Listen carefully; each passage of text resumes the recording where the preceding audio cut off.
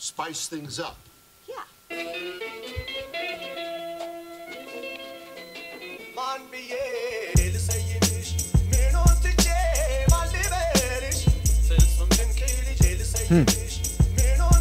Hey, yo, is this actually working? Yeah, well, Happy New Year. It's a 2022 year.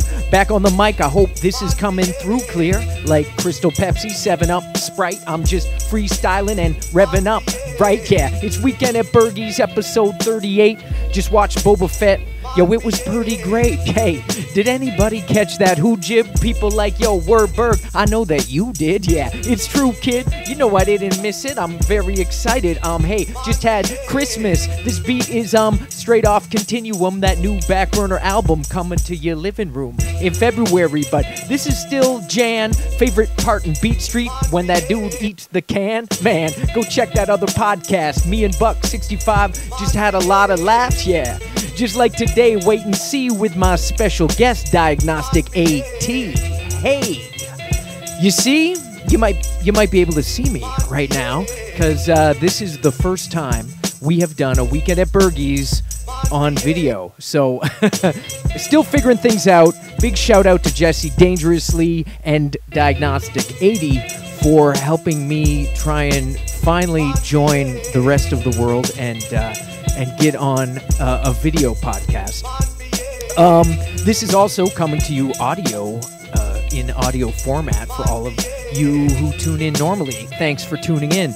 Yes, we're interrupting the Inside Cobra Island special series that we've been doing because I just want to have a few more interviews. We've got a lot of cool people I want to talk to, including today's guest, DIAGNOSTIC80, podcaster, beat producer, action figure collector, and a lot more. And today we're going to learn a lot more about DIAGNOSTIC80, whom you may or may not know from the Full Force podcast, from perhaps Spaceverse, which is an album he produced some amazing tracks on, Toronton, Spectral Mike, of course, and Cybertronosaur.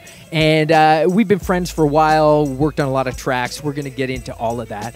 And I think you'll be interested to learn a lot about DIAGNOSTIC80, because I was. Shout out to Brian Sauer, who helped with the special effects you are going to see on this little podcast, the little screen thing. And again, like, this is the first time we've done a video thing, so I apologize if you're only listening to the audio and wondering, what are you talking to? I'm trying not to show and tell too much, but for those of you watching, yeah, I'm still rocking my Cobra Christmas sweater because it's awesome and it's cold out. And look, I'm still in that first week post holidays, just getting used to it.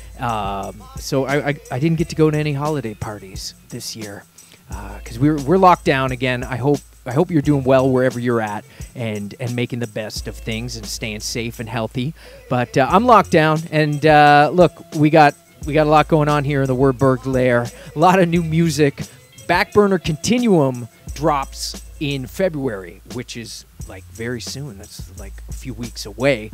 So check that out on Han Solo Records. Of course, it's the third Backburner group album. That's the group that I'm a part of. A lot of dope MCs and producers that you're probably familiar with if you've listened to any of my records before. Really excited about this one. It's like 15 tracks, I think, is what the final cutoff is. And I'm on a whole bunch of those, as well as a bunch of the Backburner crew. So check that out on Han Solo Records. Yeah, the Rap Viper Toques, we've got some left. If you need some to stay warm, just shoot me a message or just check our Bandcamp page, wordburglar.bandcamp.com or propsdepartment.bandcamp.com. And what else was I going to tell you about? The MacGuffin Device vinyl, we're so close. There have been so many hiccups leading up to getting this out to you and getting it out to us. So we're going to be doing this crowdfunder for the MacGuffin Device vinyl, and I'm really excited. It's going to feature a whole bunch of songs from the Rhyme Your Business album with all new artwork by Brian Sauer. And we will be revealing that very soon, so please stay tuned to wordburglar.com, and I can't wait to to hopefully bring this project to vinyl and talk a lot more about that.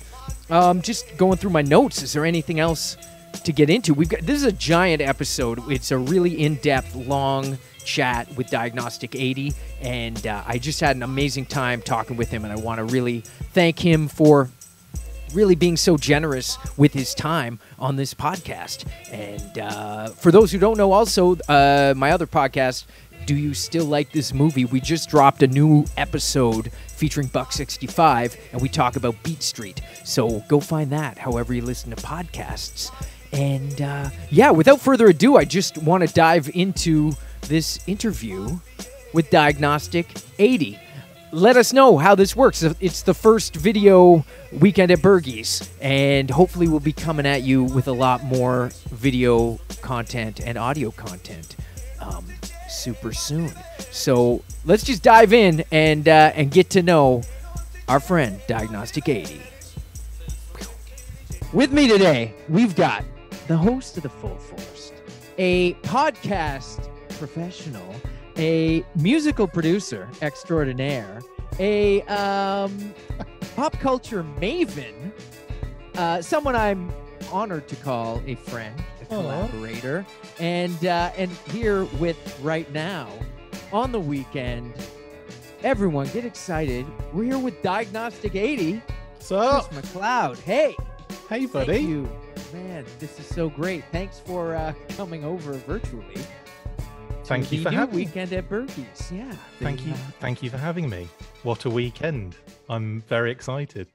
It's been a good weekend. Good weekend for you so far? It's been pretty good. Yeah, it's been an amazing week. Lots of crazy stuff has happened. And yeah, it's so far so good.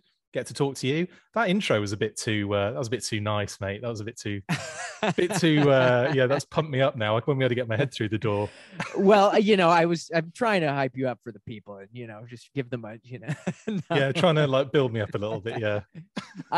No, because I was wondering, I was thinking, I was like, how did I first become aware of DIAGNOSTIC80? Was it through the Full Force podcast? Was it just through the internet? Was it through like the G.I. Joe community? And I'm pretty sure it was from podcasting and your podcasting chops. And I was a fan and listener, and we had connected online, and I think I hassled you a lot. I think I stalked and hassled you a lot. We'll get to the story about why I hassled you a lot, but yeah, that'll come later in the timeline of my of my life in music, I guess. Well, it was welcomed hassling.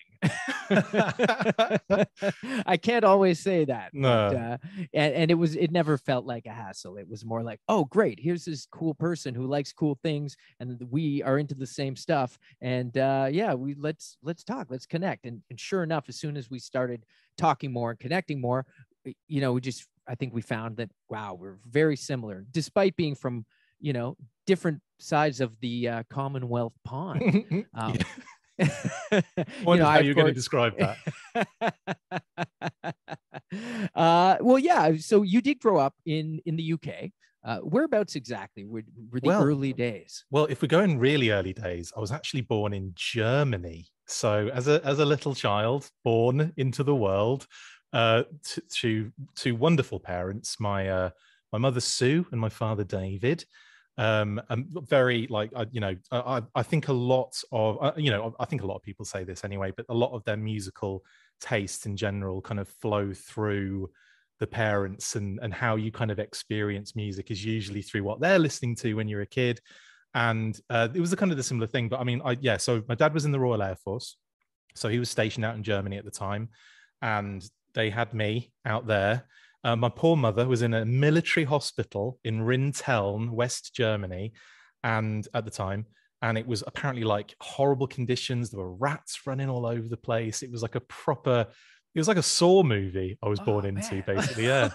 So, oh no, I know. So, yeah. So that was kind of my introduction to the world. I was there for about 18 months, and then I was moved quickly to the United Kingdom, where I grew up in lots of there was Coltishall was where we moved first. Again, no one's ever going to hear of these places that listen to the show. They're going to be like, what's he talking about? But yeah, Coltishall was the first place that we moved to, and I was only little, and that was on a RAF base. And then we moved to a place called Munsley, and that was like a little coastal town in Norfolk, right on the coast. And yeah, like, so basically our house was on a cliff, and it would overlook, you know, the channel, and it was amazing. Nice. And so Yeah, I grew up right next to a beach. So I would just be like, you know, kind of took it a little bit for granted, but, you know, as a kid, well into kind of like G.I. Joe and all that kind of stuff, or Action Force as it was back then. And we would just play Army, we'd play Action Force, dress up in all our, you know, gear and everything. And yeah, so my childhood was a fun one. It was an enjoyable, fun one. And it was one that was, very, very much like early on was kind of steeped in music. Like it was like, you know, it was a love of mine from a very early age, basically. Amazing. Yeah, it's you know, I was thinking about this as well because, you know, we're both sort of, you know, of the same era. And I think like, you know, kids who grew up in like the 80s and 90s, like the music and the action figures, specifically maybe G.I. Joe and Action Force, there does seem to be a lot of crossover. And I've met within our community, and that's something we can touch on. Yeah. I know for our listeners right now who we've talked about Action Force before, and for those who may not know, how could you describe Action Force to someone effectively who may not be familiar? If I take all the heart out of it, it's just the rebranding of G.I. Joe in the United Kingdom and some places and some aspects in Europe as well. But yeah, Action Force was kind of started as a Palatoy thing, different company that had a relationship with Hasbro, and they both developed toy lines roughly like in the same year. What G.I. Joe was developed in the US, and Action Force was developed to be like a smaller version of Action Man, which was, of course, also had its symbiosis with G.I. Joe 12-inch figures as well. So you had this like ongoing, I guess, like relationship between these two companies. Palatoy produced these Action Force figures completely separately, not knowing what G.I. Joe were doing until the Toy Fair came along and they saw each other, and they're like they did the Spider-Man thing where they're pointing at each other, the meme, you know, like they're all like, what are you doing? What are you doing? And eventually Hasbro, like, long story short, Hasbro kind of took over the situation. Like they were using Palatoy as like a distributor, and then, you know, eventually like put their figures into the Action Force line, and then eventually it was all Action Force. And then before, like, Palatoy went bankrupt, and then Hasbro took over in the UK, and it was Action Force, G.I. Joe the Action Force, and then finally G.I. Joe. Wow, I actually didn't know that Palatoy was making Action Force on their own. I knew there was a series. Yeah, well, they both developed it for that Toy Fair year, and they were both at Toy Fair showing off these. Going, what's this? You didn't tell us about this. Wow, and they're like, well, we kind of like that. Your guys can bend their knees, and because the original Action Force line, they're more that original Star Wars. 5 points for exactly. Articulation. You told me specifically this wasn't going to be a podcast about toys, and we're already about 10 minutes deep in action figures. It's amazing, isn't it? Well, that's, you know, and that's, we don't need to go there because we want to know more about you. You know, for those of us who listen to your podcast, and if you're listening now and you have any interest in action figures and pop culture, and specifically G.I. Joe and Action Force, you need to check out The Full Force with Christopher, which I've shouted out, I think, many times in many different places. And it's just amazing. Always message you. I always message you to go, dude, thanks for the shout out. That's amazing. Well, it's so great to see what you've done with it. And really, if you need your Full Force Action Force fix, people can tune into that. So we won't dwell on it, but yeah, sorry. Go on. So not to dwell on it, but I'm going to fast forward a little bit, and we'll talk quickly about me and you, right? And one of the reasons, like, I knew of you through Welcome to Cobra Island, but I'd heard songs that you'd done prior to that, and I can't remember the ins and outs of it, but like I was aware of you as an artist, right?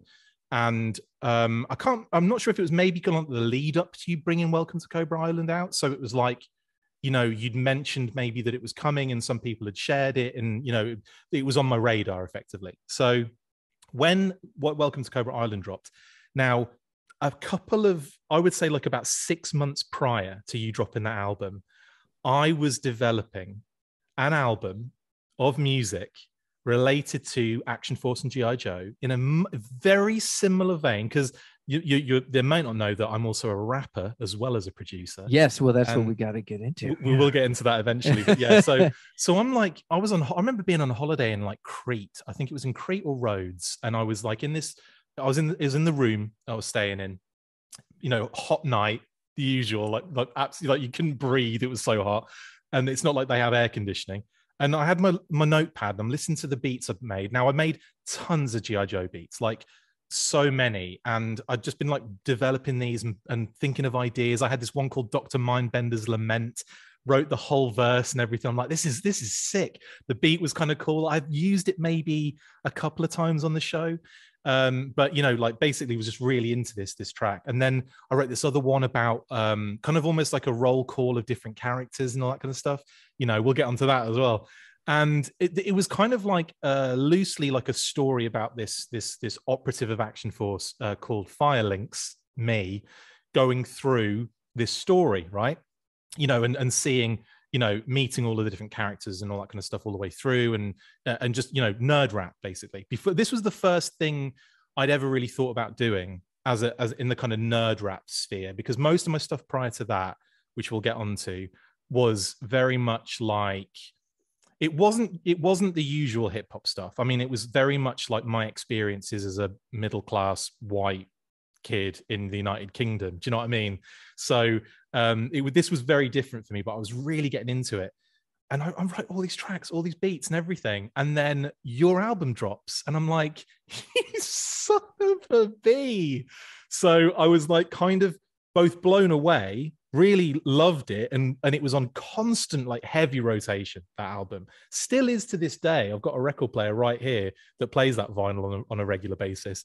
But like, you know, it was just constantly on. So there was I wasn't, you know, angry or anything. It was just like that resentment almost of like, I was this close to doing it as well, you know, like, and I thought, well, okay, I've got all of this stuff, all of these beats, like probably about, I mean, I've sent them to you, didn't I? But probably about, I don't know, 100 and something tracks, and like, you know, in kind of like the G.I. Joe sphere.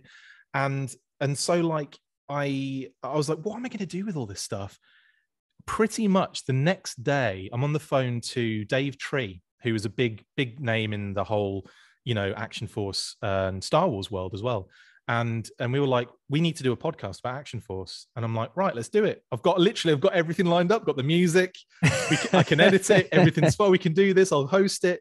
We'll get you and get another guy on called Eddie Inman, and we, with the three of us, did this podcast. We really enjoyed it, thought it was loads of fun. And then shortly afterwards, I'm getting to chat to you, and like, I remember you did a track for Flag Points, and I was like, oh man, I'd love to do a track with Wordburglar. And I think the next time I saw you was at one of the conventions, and we kind of met properly there, didn't we? Like face to face. And that's when I said to you, I've got a load of beats if you want them. And you're like, yeah, whatever, mate. No, I wasn't. I was like, no, great. Send them over. Them. Yeah. This is just listening to that story, and you know, you've told me parts many of it before. Times, we've heard, and you know, it's amazing, and it's just, I think, you know, people come to, you know, the same ideas and come to, and I would love to hear more about Firelinks and your character and you know, that stuff. I have notebooks absolutely full of those verses somewhere. I'm gonna have to dig them out at some point and try and maybe even, you know, get some time and try and knock out the album that I wanted to do in the first place. Yeah.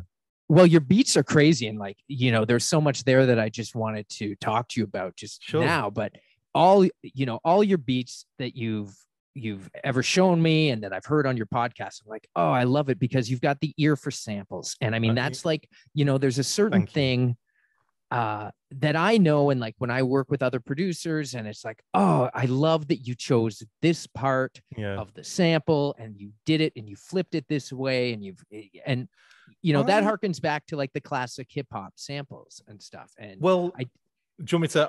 I can kind of lead into that a little bit with like my, you know, again, kind of growing up as a kid in the UK. Well, that's where I was heading. I wanted to know hip hop.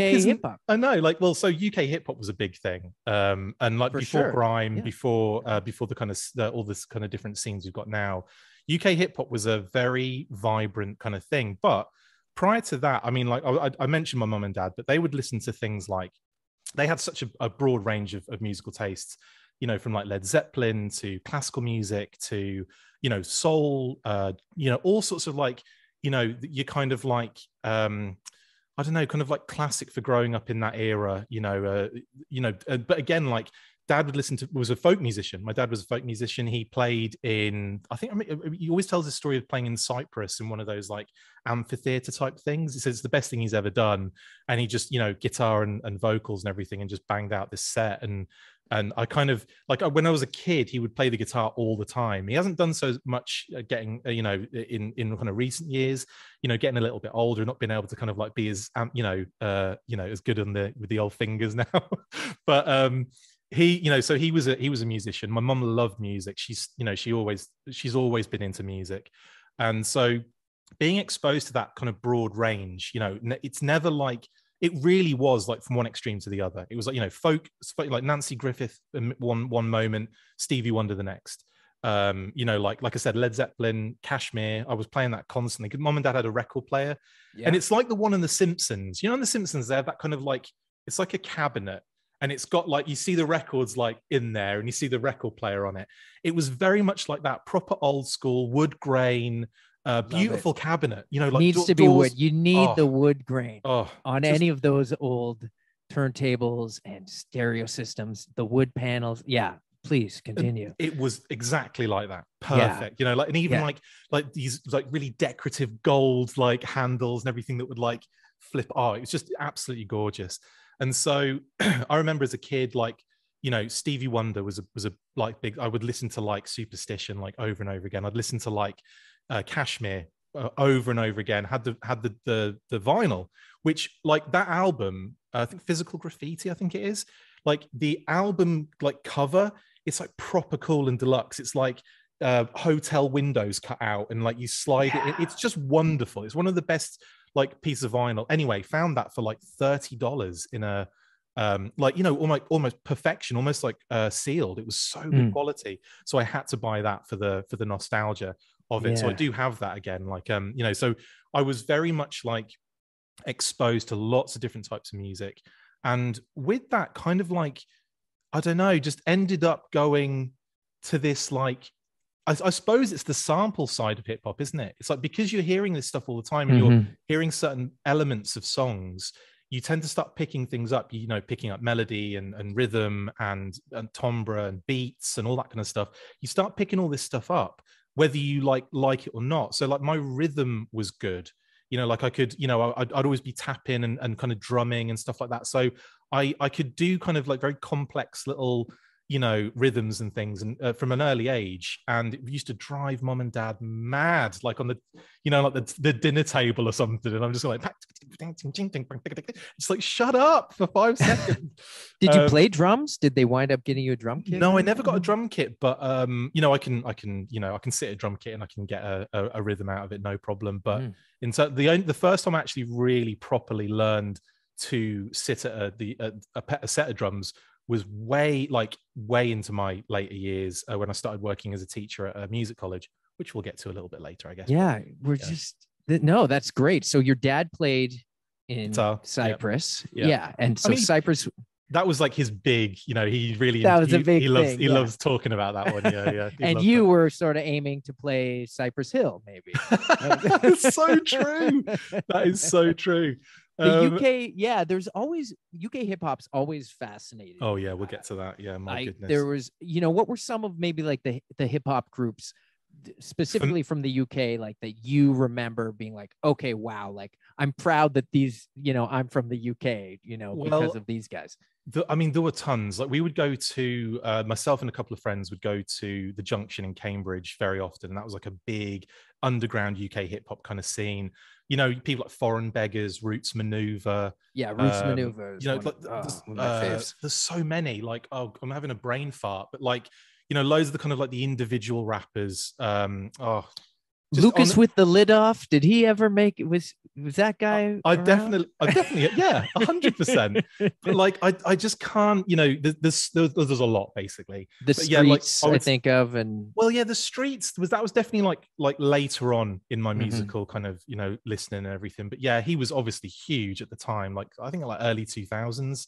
kind of mid 2000s. But like, yeah, again, like that, he came with that kind of completely different style and almost like very much like the lad-ish culture at the time in the UK, like, going on holidays and, to kind of Spain and, like the kind of the crap you have to deal with in like, kind of rubbish areas in like the UK and stuff.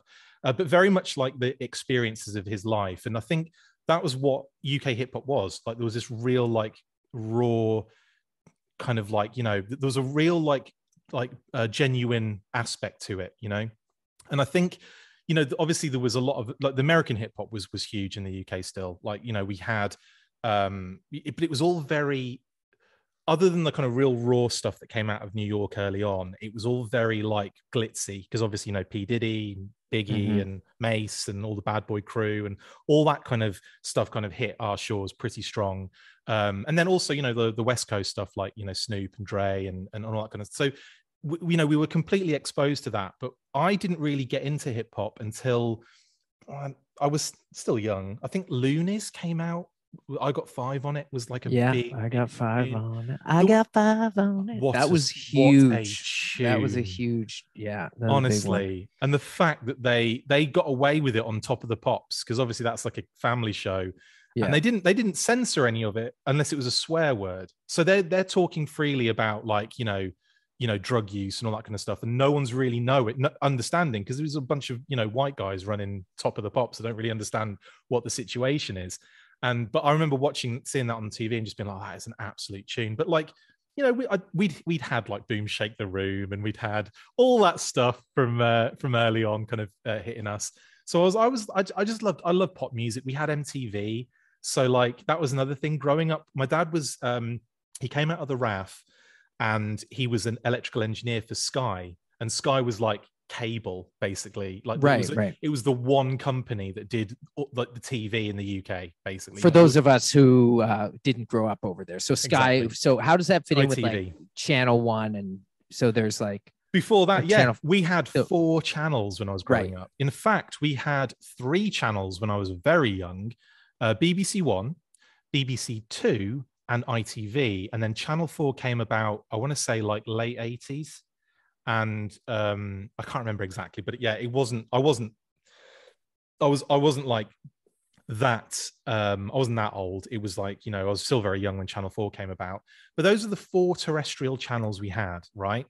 No satellite, no cable. That was it.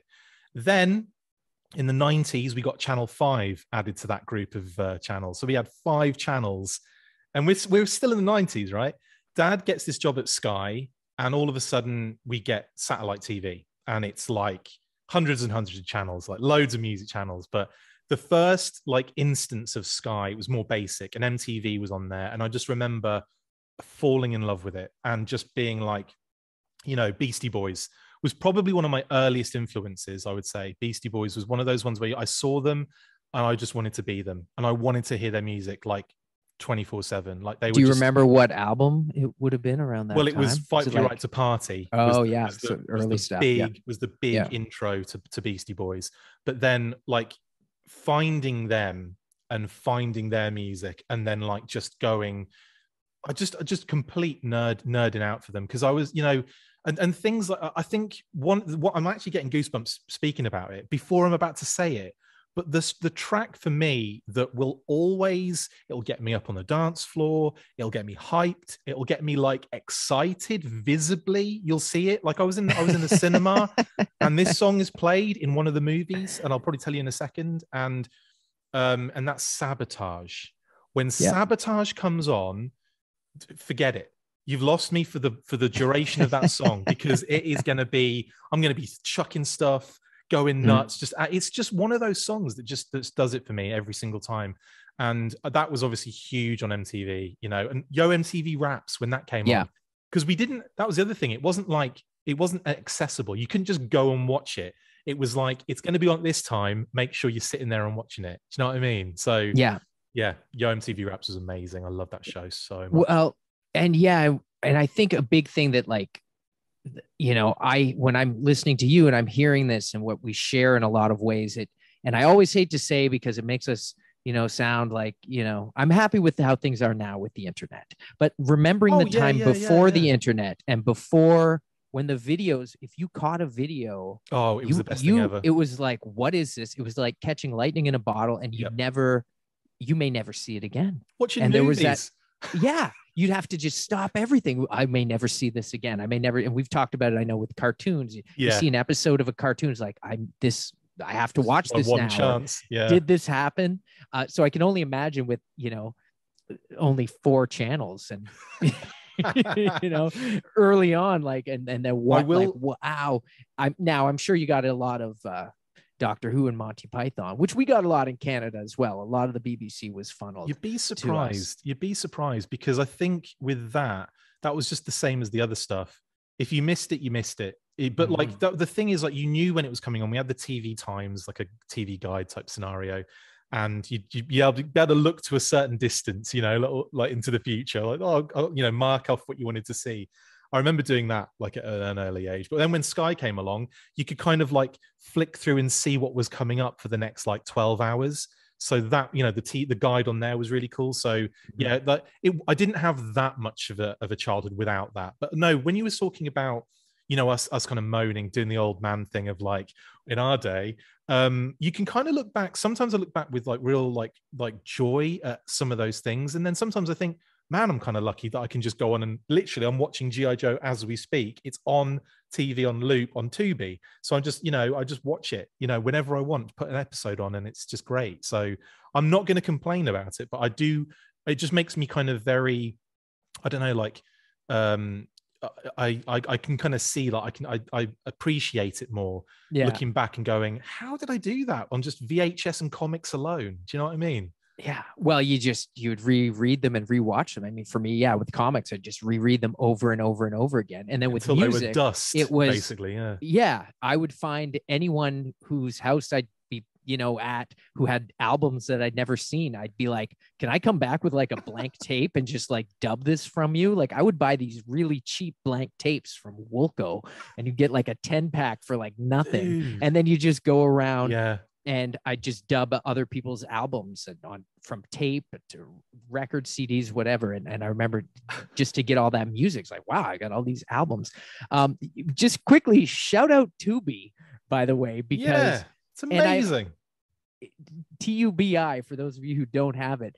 And I'd be really interested to know if G.I. Joe is the #1 show, because everybody, because of us. Yeah. But people constantly tell me, they're like, do you know you can get G.I. Joe for free on Tubi? I'm like, yeah, it's been like that for like a couple years now. It's amazing. I love it. I don't know what else people watch on there, but Cops is the other one. Cops and Tubi and whatever other cool cartoons they have on there as well. They have some great old anime stuff I'd never seen. Absolutely. Just really like early like 70s, 80s anime movies. When you talk old school anime, right? I remember like as a kid just being fascinated because it was so like violent, and it was so like visceral and like really like completely different. And obviously the cultures were very different at the time. It was cartoons for adults, but we didn't really think of it that way in our country.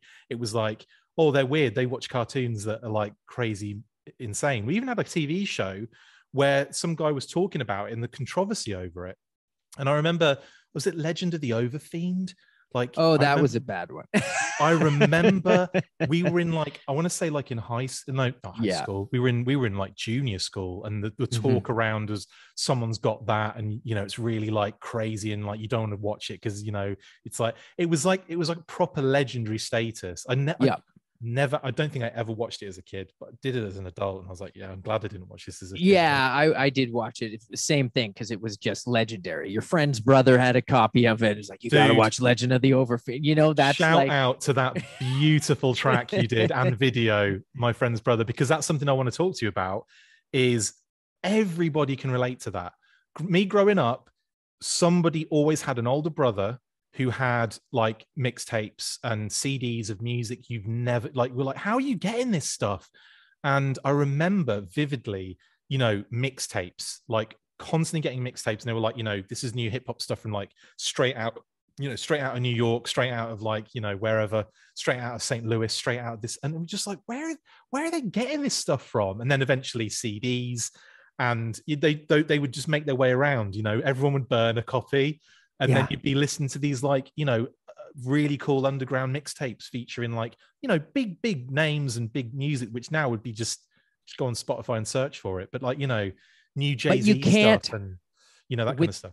Yeah, with Spotify, it's not the same. No, it's not. You know, someone else is curating maybe, but there's an algorithm, and you sometimes get caught up in you're in just sort of your own tunnel, and you do need somebody else to say, hey, you know what? Have you ever given this a chance? Oh no, I've seen it at the store. I've seen it on live. They've never really opened it, played it, or listened to it. It's like, no, you got to hear this song, you know? And then that's when you're like, even now, like, I was just talking to someone about You God from Wu-Tang Clan, who had a solo album, and there's 1 or 2 tracks on that album, and people were like, oh, I love Wu-Tang Clan, but it was like, well, do you know this jam? Have you ever heard That's Gangster by You God? You know, and I saw Esoteric shout it out recently, and it's like, that beat is crazy, but it's like one of those ones you may have skipped over for whatever reason. But there's, you know, there's so many things like that where you're like, oh yeah, man, like this, I mean, there's so much to talk about, but like I got into hip hop through basketball. I was a semi-professional basketball player at my height in the UK. What? See, this is, tell us. See, now let me just, for 1 second, one of the main reasons, other than just, you know, us being friends and we always love chatting with you, I wanted to have you on here is because I think so many people listen to your podcast all the time, and we, you know, myself included, but I haven't heard much about you. You know, you're always like talking with other people, and you've graciously had me on and many other folks, and doing great interviews and news scoops, and talking about, you know, the Cobra Commanders, you know, suspenders are now available or something. You know, got G.I. Joe shoelaces and a belt buckle. Yeah, that kind of thing. Yeah, we needed that. I needed that. I needed that news. I didn't know they were coming out. I've been waiting my whole life for that. But yeah, they need to do Cobra Commander suspenders now. Seriously. Well, how does he keep those pants up? But I've never heard you mention that you played semi-professional basketball. Like this is what we want. We want the diagnostic scoop here. Give us, what's the deal? So early on, like I would say, like, you know, so I'm into hip hop. I'm into pop music. I'm into all sorts of music. I'm into, like, you know, stuff that my mom and dad like, but then at the same time, that was another thing as well. I had a very, really kind of healthy, really good, awesome relationship with my folks growing up. So I have, like, you know, literally, shout out awesome folks. Love them. Absolutely. Love them. And, you know, my whole family as well. Like they're just so caring, loving, supportive, you know, you name it, they're brilliant. And we're going to be seeing them soon. They're coming out here to join us for Christmas. So I cannot wait. It's been 2 years since I saw them. Wow. So same here. Yeah, I haven't seen them in forever. Sucks, doesn't it? I mean, my parents. I've never seen your parents. Yeah, you're like, mate, it's been like 30 odd years since I never met them. But okay. But I'm big fans of their work. Your parents, they put some great stuff into the world. Yeah, they do good work. So gross when you think about that. No, they've been great, and you know, like I said, growing up as a kid, listened to loads of music. So I was listening to music they really loved. I ended up loving it as well. But then kind of going into, like, you know, I want to say like kind of junior school, late junior school, high school, which is different where I am to where you guys are. So we would probably hit high school, I think probably around about, what year was it? 92. So I'd have been about 12 years old, 92 to 97. So 5 years at high school, right? And then 97, 98, 99, I was at college, sixth form, and then after that you can go to university. I didn't go to university, I just did college, which is again slightly different way of doing it than US, Canada, etc. So just to give you an idea of where we are. So in high school I started kind of getting into basketball in a big way and was playing it a lot. We'd visited friends in America. We had my mom's best friend Kelly, who lived in Vegas, so we would go and see her.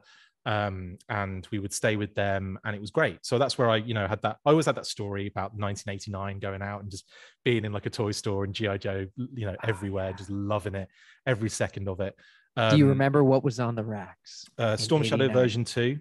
He was a carryover from last year.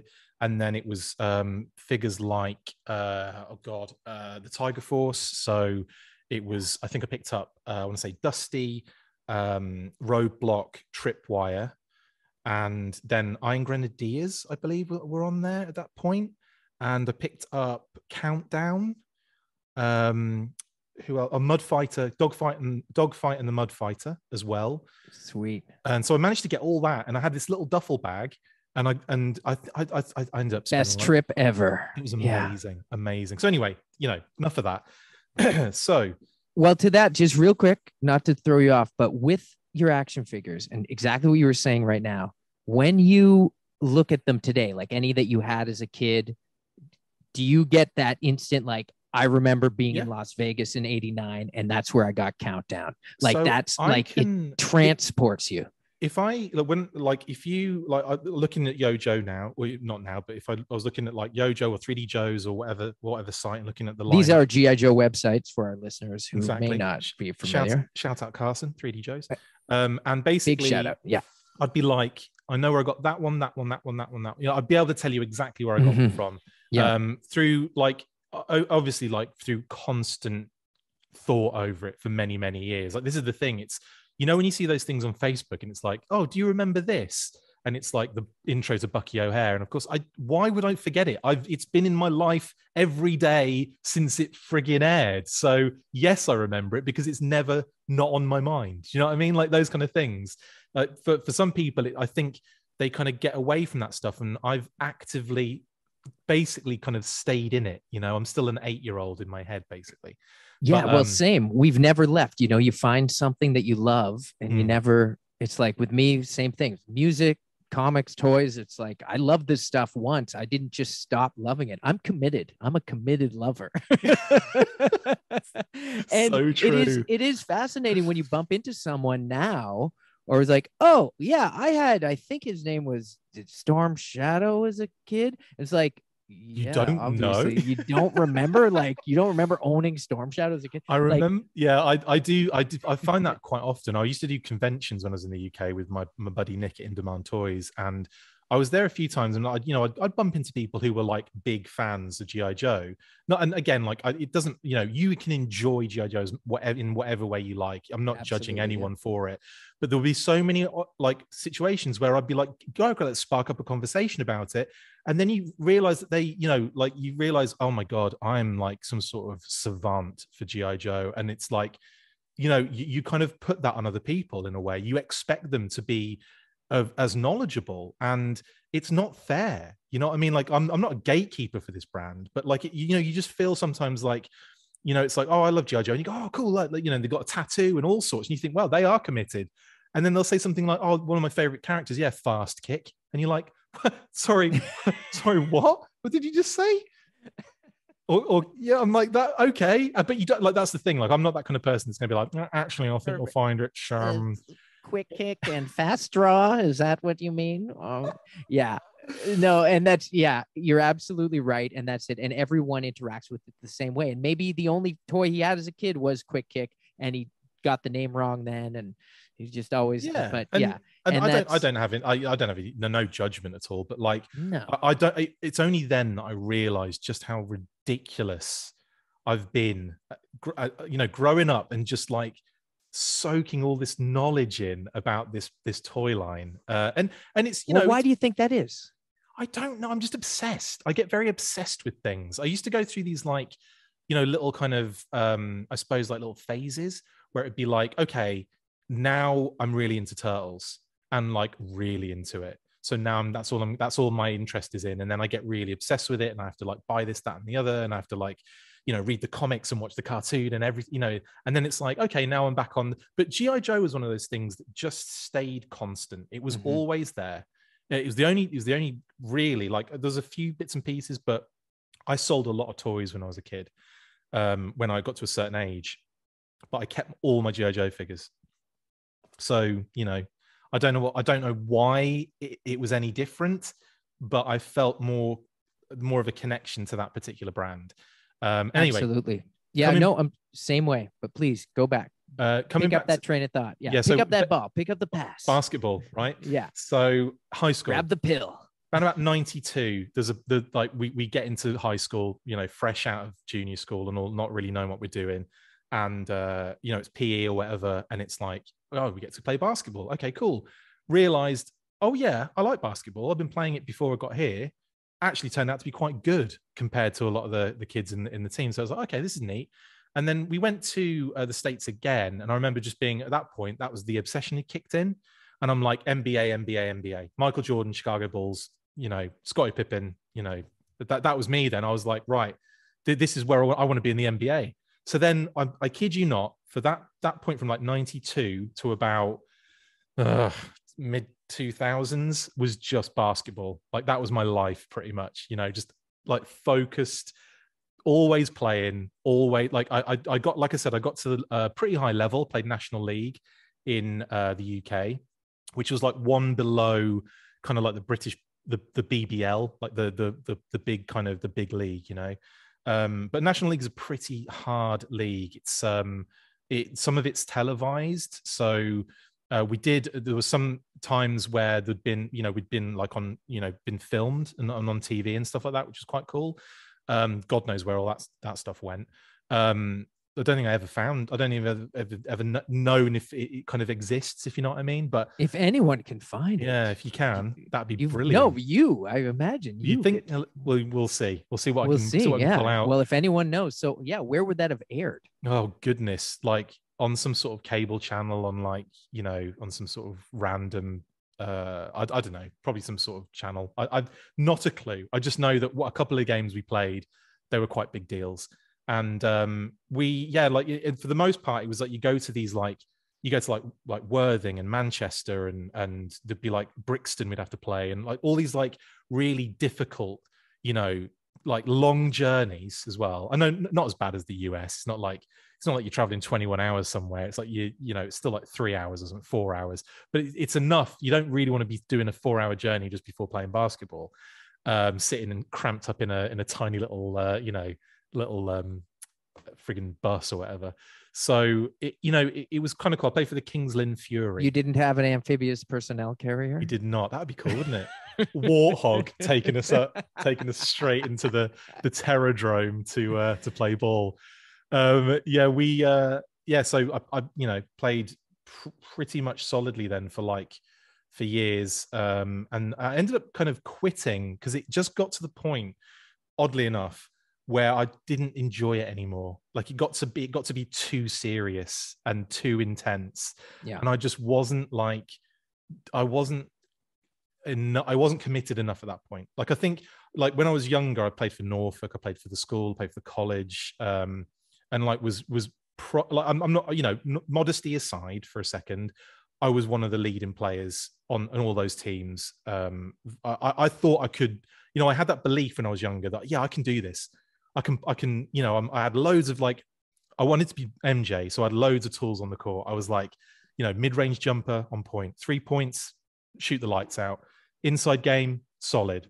If I needed to play big man, I could, I was 6. I think I hit a growth spurt when I was 14. So straight away it was like, well, you're going in the basketball team, So I was like 6 foot something when I was like 14 years old. Wow. Yeah. And I wasn't like, I didn't feel like I wasn't really like towering over everybody.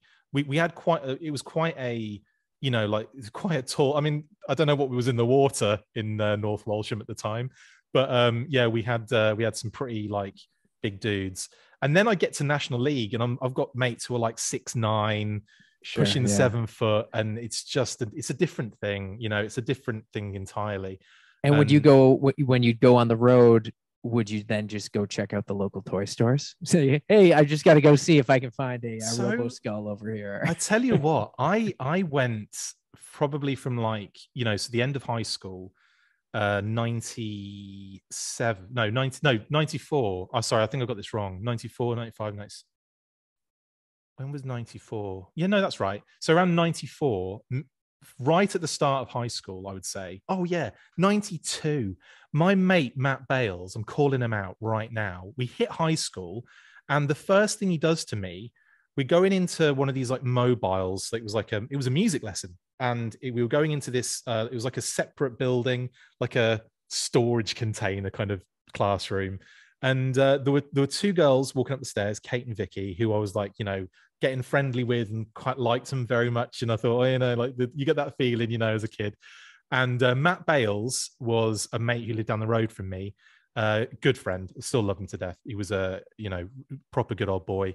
But the problem was, in this instance, he literally, he's over there talking to them, and he looks over and points at me and says, he still plays with GI Joes. And I was like, you son of a, and he was like, he was really rubbing it in, like almost to kind of like really just kill any chances I had with either of them. And fair play. I think he did that. But the funny thing was, the same two girls, and so this was the nail in the coffin actually for toys.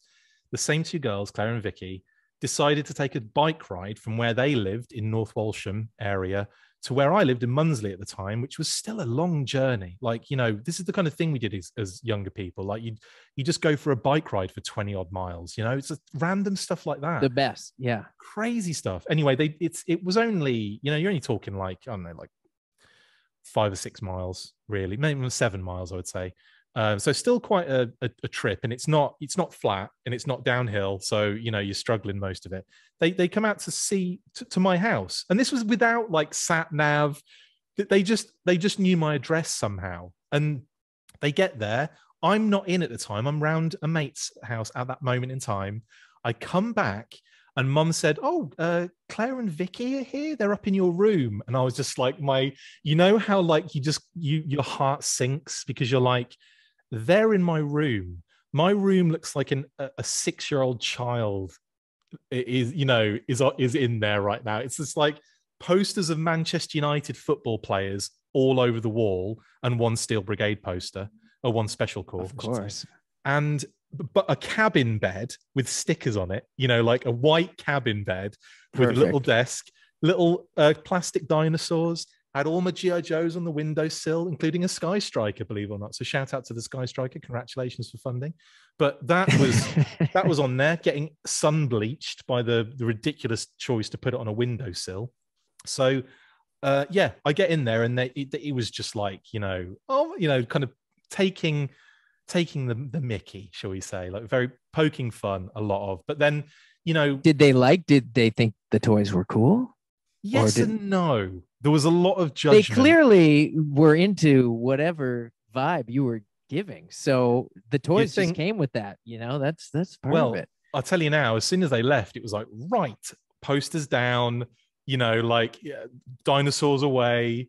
And there was like Jurassic Park dinosaurs in there as well, like some proper good ones. Like Transformers away, GI Joe stuff all packed away. It was like a proper minimalist bedroom after that. Do you know what I mean? It was just the SNES or the NES that was sitting out with the little TV, the little cathode ray TV. So I at that moment it was like, right, I need to switch it up a little bit. So, well, the whole point of the basketball thing was to really say that that's where I got into hip hop in a big way. So we would train, like when I was playing for the North Norfolk Bombers. When I was playing for those guys, my mate Paul Skillen, huge hip hop fan, amazing basketball player. He bought one of those JVC boom boxes. Do you remember those? Proper like tube boom boxes, big old buggers.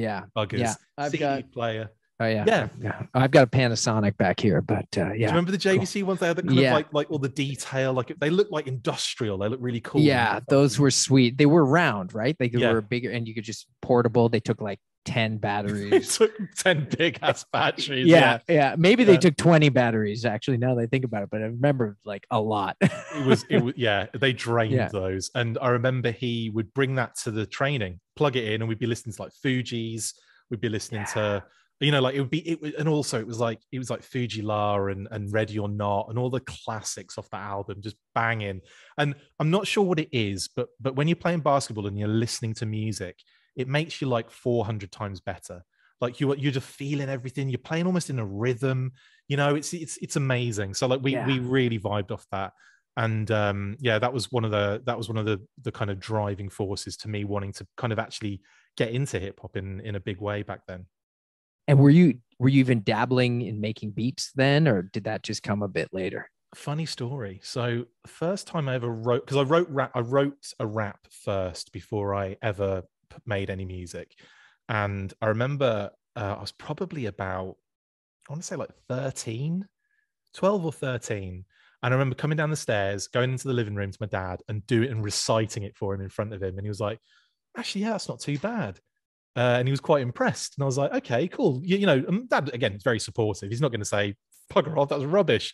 But, I was kind of like, at that point, I was like confident enough. Like I felt, I was a good writer, rough, I could, good kind of grasp of grammar. You put a couple words together. Put a few words together. I can burgle a few words, not as many as you, mate, but yeah, and so like I was kind of like, again, got the rhythm down. It wasn't basic. I was trying different like patterns. I wasn't just like, it wasn't like that kind of thing where the nursery rhyme thing, which kind of makes you cringe a little bit when you hear, somebody doing that, but in like a non-ironic way. Do you know what I mean?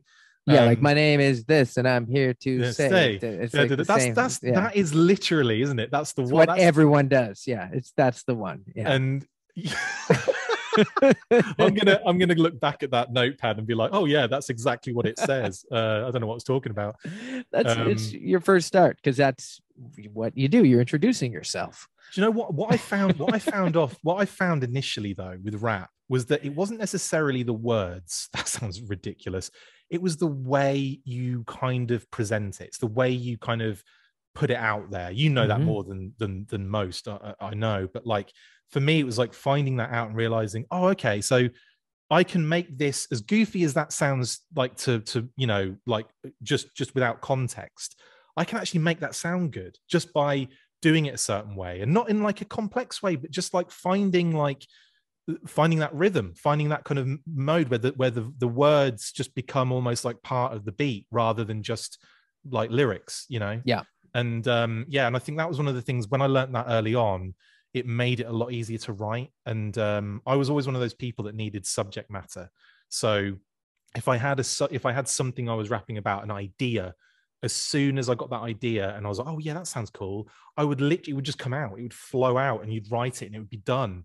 The worst things is when it's like, I have to write this, and you sit down and you're trying to like force it out. It's like, I felt like it was always when it was like, the least like 3 a.m, when I'd wake up and be like, oh my God, and let's get it down and things like that. You got to write it down. Yeah. And I know just for me, I would memorize stuff when I couldn't write it down. I would just I have to say this to myself over and over. I'd be on my paper route and I'd be like, I have to just keep saying it over and over and over. And so I know it. And then I think that helped me learn to memorize stuff. Totally.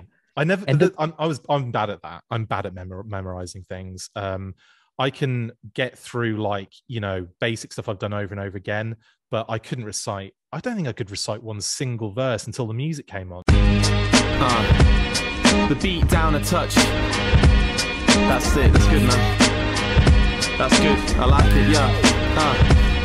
Now let me tell you a little story about this boy called Chris. I should say man, cause the boy's 26 and he still lives with his parents in the middle of the sticks. No wife to provide for, and he doesn't have kids, no occupation to get up for, and he doesn't give a ish. Now he's wandering around the house while half undressed. But like you as a rapper, like, you write the words, done, you get your track and everything. But then it was like a matter of, how do I create music? How am I making music out of this?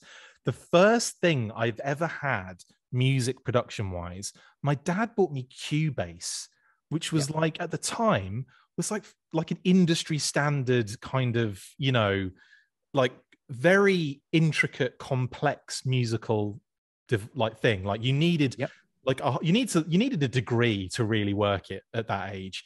So I kind of like had that, but all I could figure out how to use it for was sampling, which isn't a bad thing because it's where I managed to get like certain tracks, certain pieces of music into the computer, and then I'd use that like that Cubase. I forget what it was called.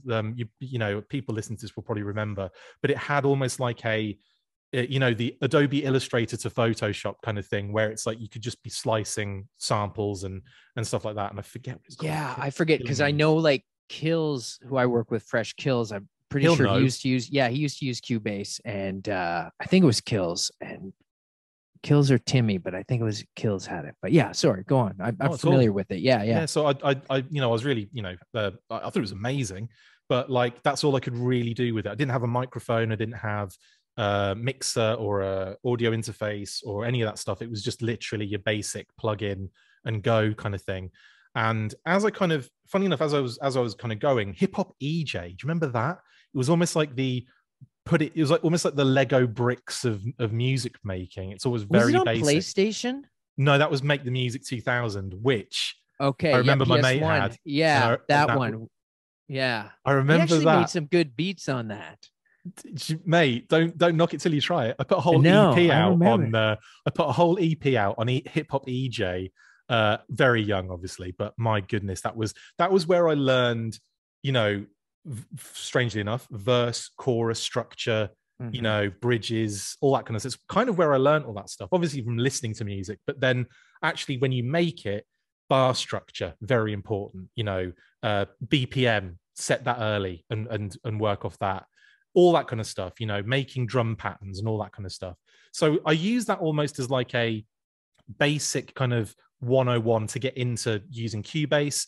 Started using Cubase more, and then it was a matter of I think from that it was like Fruity Loops, because my mate had a free version of that. So then obviously Fruity Loops, many beats were made on Fruity Loops. Many beats that came out on like labels and indie. Ninth Wonder used it like constantly, didn't he? Like that was his jam. Yeah, Fruity Loop. I think to this day there's still like some of my favorite beats I've heard were on Fruity Loops, and you know, certainly like in my crew, like people were messing with Fruity Loops. I think it was like free, right? It was pretty accessible. Yeah, it was. Well, it was free for me because my mate had a cheeky copy of it. There you go. Cheeky copies. I mean, this stuff was a lot of money as well. Like you're talking big money for this stuff, aren't you? Oh, it was nuts. Even getting like when Pro Tools was first coming out, it's like, how could you get Pro Tools and Logic and everything? I think Logic evolve from Cubase?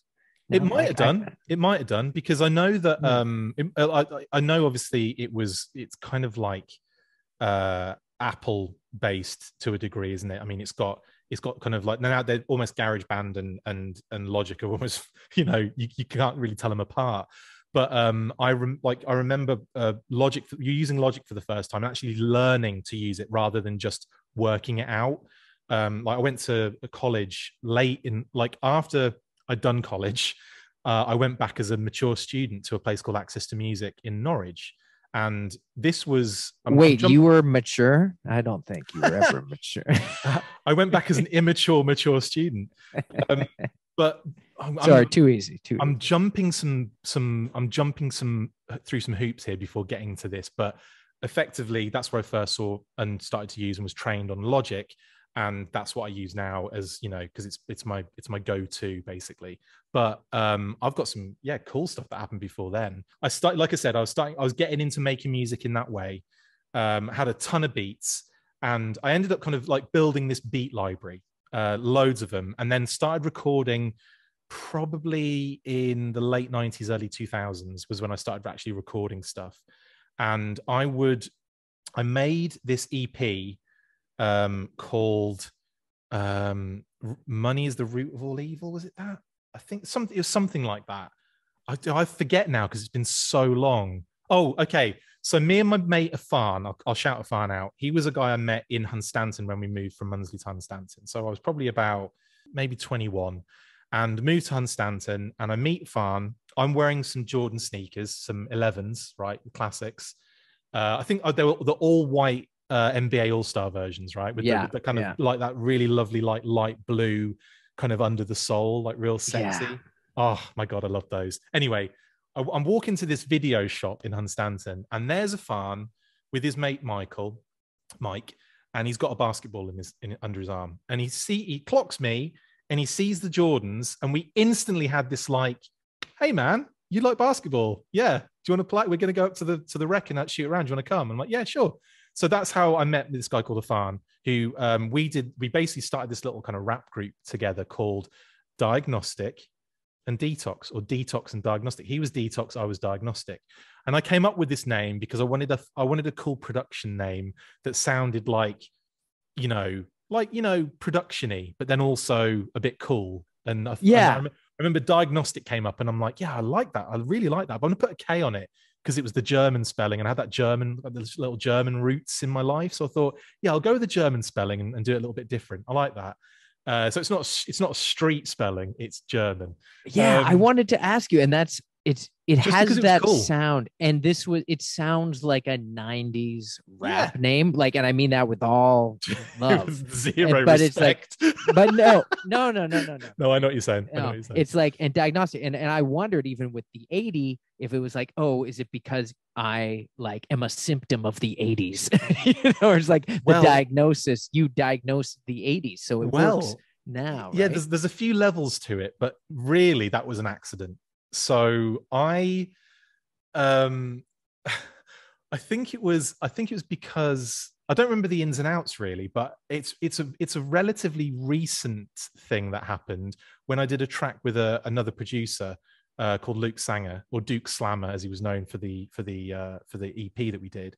And it was a track called What For, which is an absolute banger, by the way. What is all of this chatter and what the fuck does it matter when all I can manage is natural over the palette? It's staggering how I find time to ignite flows on such a level that blows hot air directly up your bum holes. I'm a self-deprecating, never self-medicating reprobate with a punch on for a healthy celebration. Don't drink, don't smoke, I've never done a drug, especially not coke, and I never in my life will, so don't poke. Like, he is an amazing musician. He makes incredible beats. He does hip hop, he does dance, he does EDM, he does all sorts of cool stuff. Like, the guy is, you know, amazing. He's so talented.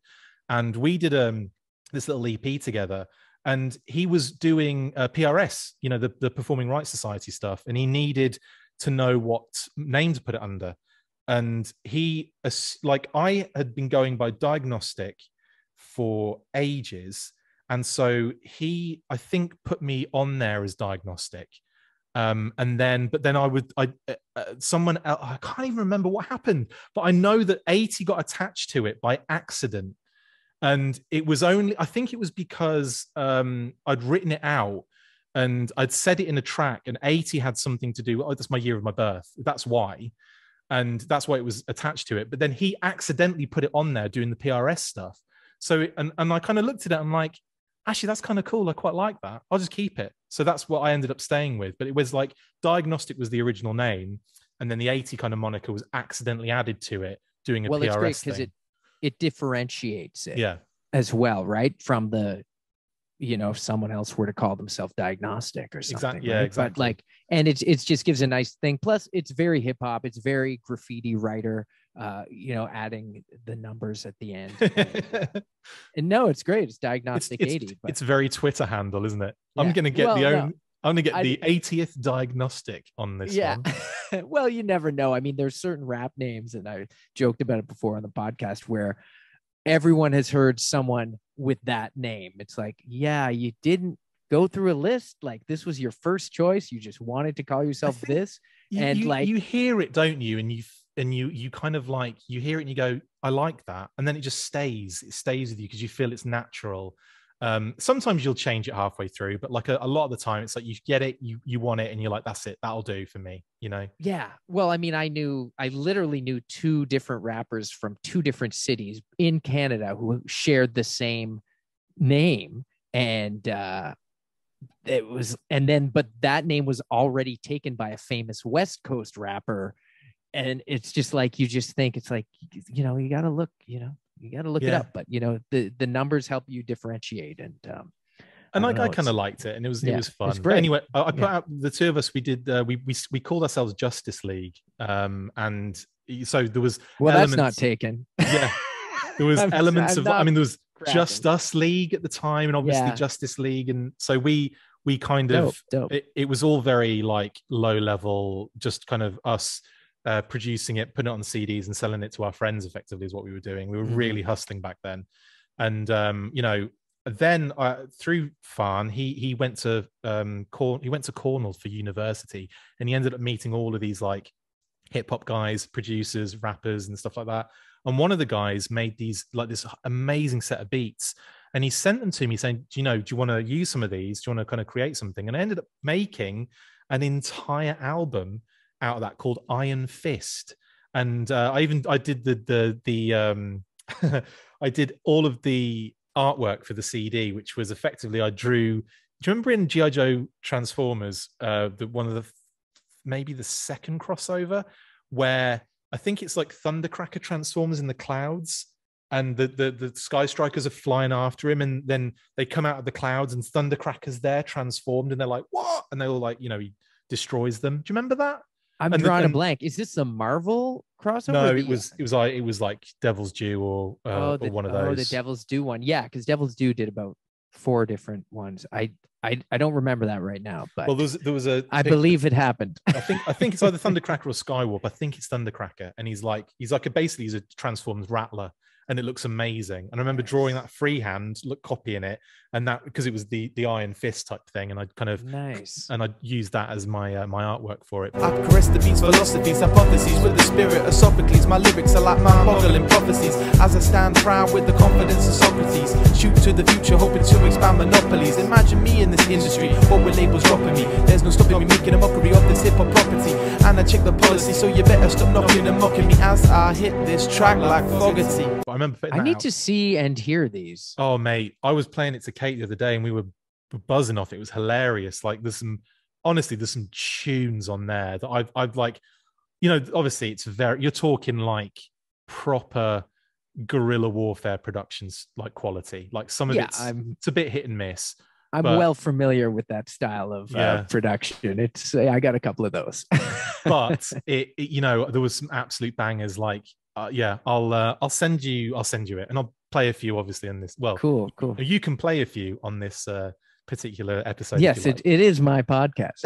Look at me taking over. I love it. I love it though, because again, you're so prolific with the podcasting, and I'm loving hearing all the musical history, and I do want to talk about the podcasting a bit as well. We'll get to that.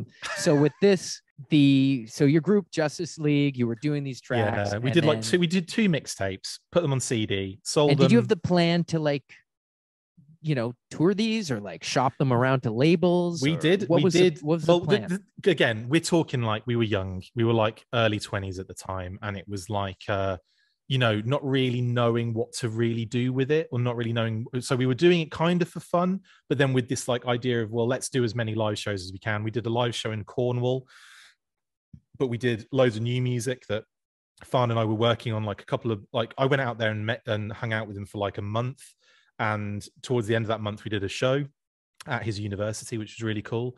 But then we spent the whole time in the recording studio. It was amazing, like this beautiful university level recording studio. It was superb. So we got lots done then. But yeah, so we were doing all of this kind of stuff like in our early 20s, putting loads of music out, like trying to put music out, but not really knowing how to do it. And obviously this is before a lot of it was basically the MySpace era. We're talking about MySpace music is what we were doing. That's what we were making. We were hoping people would hear it on there. Do you know what I mean? Yep. But it didn't really go anywhere. Like, we just kind of did it because we enjoyed it. And once the best reason to do it. That's exactly. The only reason to do it, really. So we kind of churned out, a lot of music. And eventually we churned out a lot of stuff, but then never really went anywhere. And then I ended up meeting this guy called Max Alexander. The Lounge Lizard was his production name. And that's a good name. I was in a college class in college called Classical Civilization, about ancient Greek and Rome. I wanted to do history, but it was in the same block as this other one I wanted to do in English. So it was like, okay. So I did class civ instead. It was a small college. That's why, those kind of options. This guy called Louis Alexander, I was in the class with. Lovely guy, got on really well with him. We had a good time. And then one random day, I think we got to like lunchtime, and we go out. We're outside, and he's like, "Do you guys want to come back to mine for lunch? I think we've got." And I was kind of like, "Yeah, sure." So a bunch of us got in a car, drove to his place. It was just like probably about 2 miles away. Drove there. We get to this long drive. We got driving this long drive. Like, it was so long. It was like half the journey that we just done, right? And all of a sudden, this huge mansion starts appearing, and we're like, "Is this your place?" And he's like, "Oh yeah, this is my mum and dad's. They're just, but I thought we could have lunch here because it's like a nice little spot there." And I'm like, "Okay." So we get to this house, and we're all like, I think there were 4 of us in his class, just like, what the hell? Like, we are in some sort of like old English mansion. Like it's incredible, right? It's huge, like hundreds of rooms. This thing is gigantic. Obviously they've got money, right? Anyway, we're like, Louis, what do your parents do? And he said, well, they don't really do much anymore, but Dad was in Genesis. And we're like, what? Wow. So he was the guitarist for Genesis for a period of time. So obviously he made a lot of money in the early days of Genesis. I think when Peter Gabriel was kind of heading him up before. Oh, I thought you were talking about like the music for like Altered Beast and everything for the Sega. Sega Genesis. Yeah, I'm familiar. Yes, I'm familiar with that. Actually, I think you'll find that. Yeah, no, but no, we were just like blown away. We were like, wow, his like keep on the low. His dad was a bit of a he was a hard kind of guy. Do you know what I mean? Like it was difficult to like. You know, he wasn't. Yeah, you can guess what I'm saying. I'm not going to be nasty to him. But... No, you never forget the mean parents you meet in your life. Louis' mom was lovely, like, absolutely lovely. The dad was a bit harsh. You know, I see that now when I meet someone. I'm like, oh, that's a hard parent. That's a tough, or you see someone's on TV, a politician or something. I just don't like them. They seem like a mean dad. Exactly. So, right. Okay. So we're in his house. Anyway, his brother comes out, Max, and he's, oh, hey, how you doing? I'm like, yeah, nice to meet you. He's younger brother. And we got to chatting and Louis said, oh, Chris makes music. You guys get on really well. And that was it then. Like we just were like talking about hip hop and stuff and like the kind of stuff we were listening to at the time. And then he said, yeah, I've got a studio if you want to see it. And I'm like, yeah. So we walk into the other wing of this mansion and he takes us into this gorgeous room. Like on the second level, there was like this beautiful view of the garden throughout all the windows, this kind of big open room with a pool table in it, right? And then go through this little doorway. And it was just this old, beautiful room packed with equipment, with instruments, with all. It was a mess, but it was a beautiful mess. Do you know what I mean? Mm-hmm. And he was like, yeah, like got his laptop out, played me a couple of beats, and I'm like, dude, I've got some verses. We can knock some tracks out. And he got really excited. And yeah, that's kind of how we ended up meeting. And then I ended up going to so we basically he started a label called Gordon Bennett Records, which was a brilliant, like it's like an old Gordon Bennett, it's like an old English kind of like I don't know, like a term that's used in like a Gordon Bennett Gordon Bennett. Yeah, it would be like don't ask me where it comes from. It's just a very old English term to mean like, oh, damn it, or oh, goodness me, or whatever, that kind of thing. Interesting, because in Canada, the Gord is a very stereotypical name here, right? And they say everyone who's famous in Canada is Gord or Gordon. So I didn't. Gord Downey, Gord. Do you know Gord Downey? You know Tragically Hip? Did you? No. Wow. Yeah. Gord Downey, Tragically Hip. You're about to discover a whole world of music. He died a few years ago, but the band, they're arguably Canada's greatest rock band ever. I don't think I've ever Story heard of Rush them. Fans. Yeah, I mean, this is a whole other thing, but I'm always curious how many Canadian musicians and artists made it across the pond that people even know about. So if you've never heard the Tragically Hip, have you heard of Gordon Lightfoot? Yes. Okay, so he's an older... By accident, by the way, because I was holding up one of his records because it had Lightfoot written on it, and then got listening to it, and so I know Gordon Lightfoot completely by accident because of G.I. Joe. I never connected that maybe Lightfoot got his name because his parents were Gordon Lightfoot fans. I don't know. I've literally... history. I've got a picture of me holding his vinyl, I think. I'll have to dig it out somewhere. Yeah, Gordon Lightfoot's great. And Tragically Hip are amazing. So yeah, Gord Downey, just an incredible human. And there was he just released they just posthumously released a new song of his. But yeah, the Tragically Hip. Look them up. Definitely done. And yeah, it's a shame they never got that big outside of Canada, which is mind-boggling because they're huge here. You won't find a Canadian who hasn't heard of Tragically Hip. I know you found a British guy that hasn't heard of it. Yeah. So but it's funny when you say Gord. What is Gordon Bennett? Gordon Bennett. Yeah. So that was the name of the record label, and look, we basically said, like, well, let's put an EP out. Let's see how it does. Yeah, we went through the whole kind of motion of getting this EP out. We did a couple of gigs. and it was great. Like it's one of my favorite things I've ever done as a project. And again, it's basically just me rapping and him making the beats, and we basically called our group Raptillion. I'm a brush mug, but watch me grab my gonads. Now everybody's gonna wanna know what I'm known as. Barbaric style like Arnie and Conan, dropping bombs on you. The times after I phone pass. Me and Maximilian are on to make $1 billion on t-shirt sales alone for Raptillion. Name drop on the dot, said these people free again. Yes, boys and girls, it's a lizard and me again. Because he was the lounge lizard and I rapped. So it was, love it. That's a great name, Raptillion. Yeah, Raptillion. The EP was called the Trial and Error EP.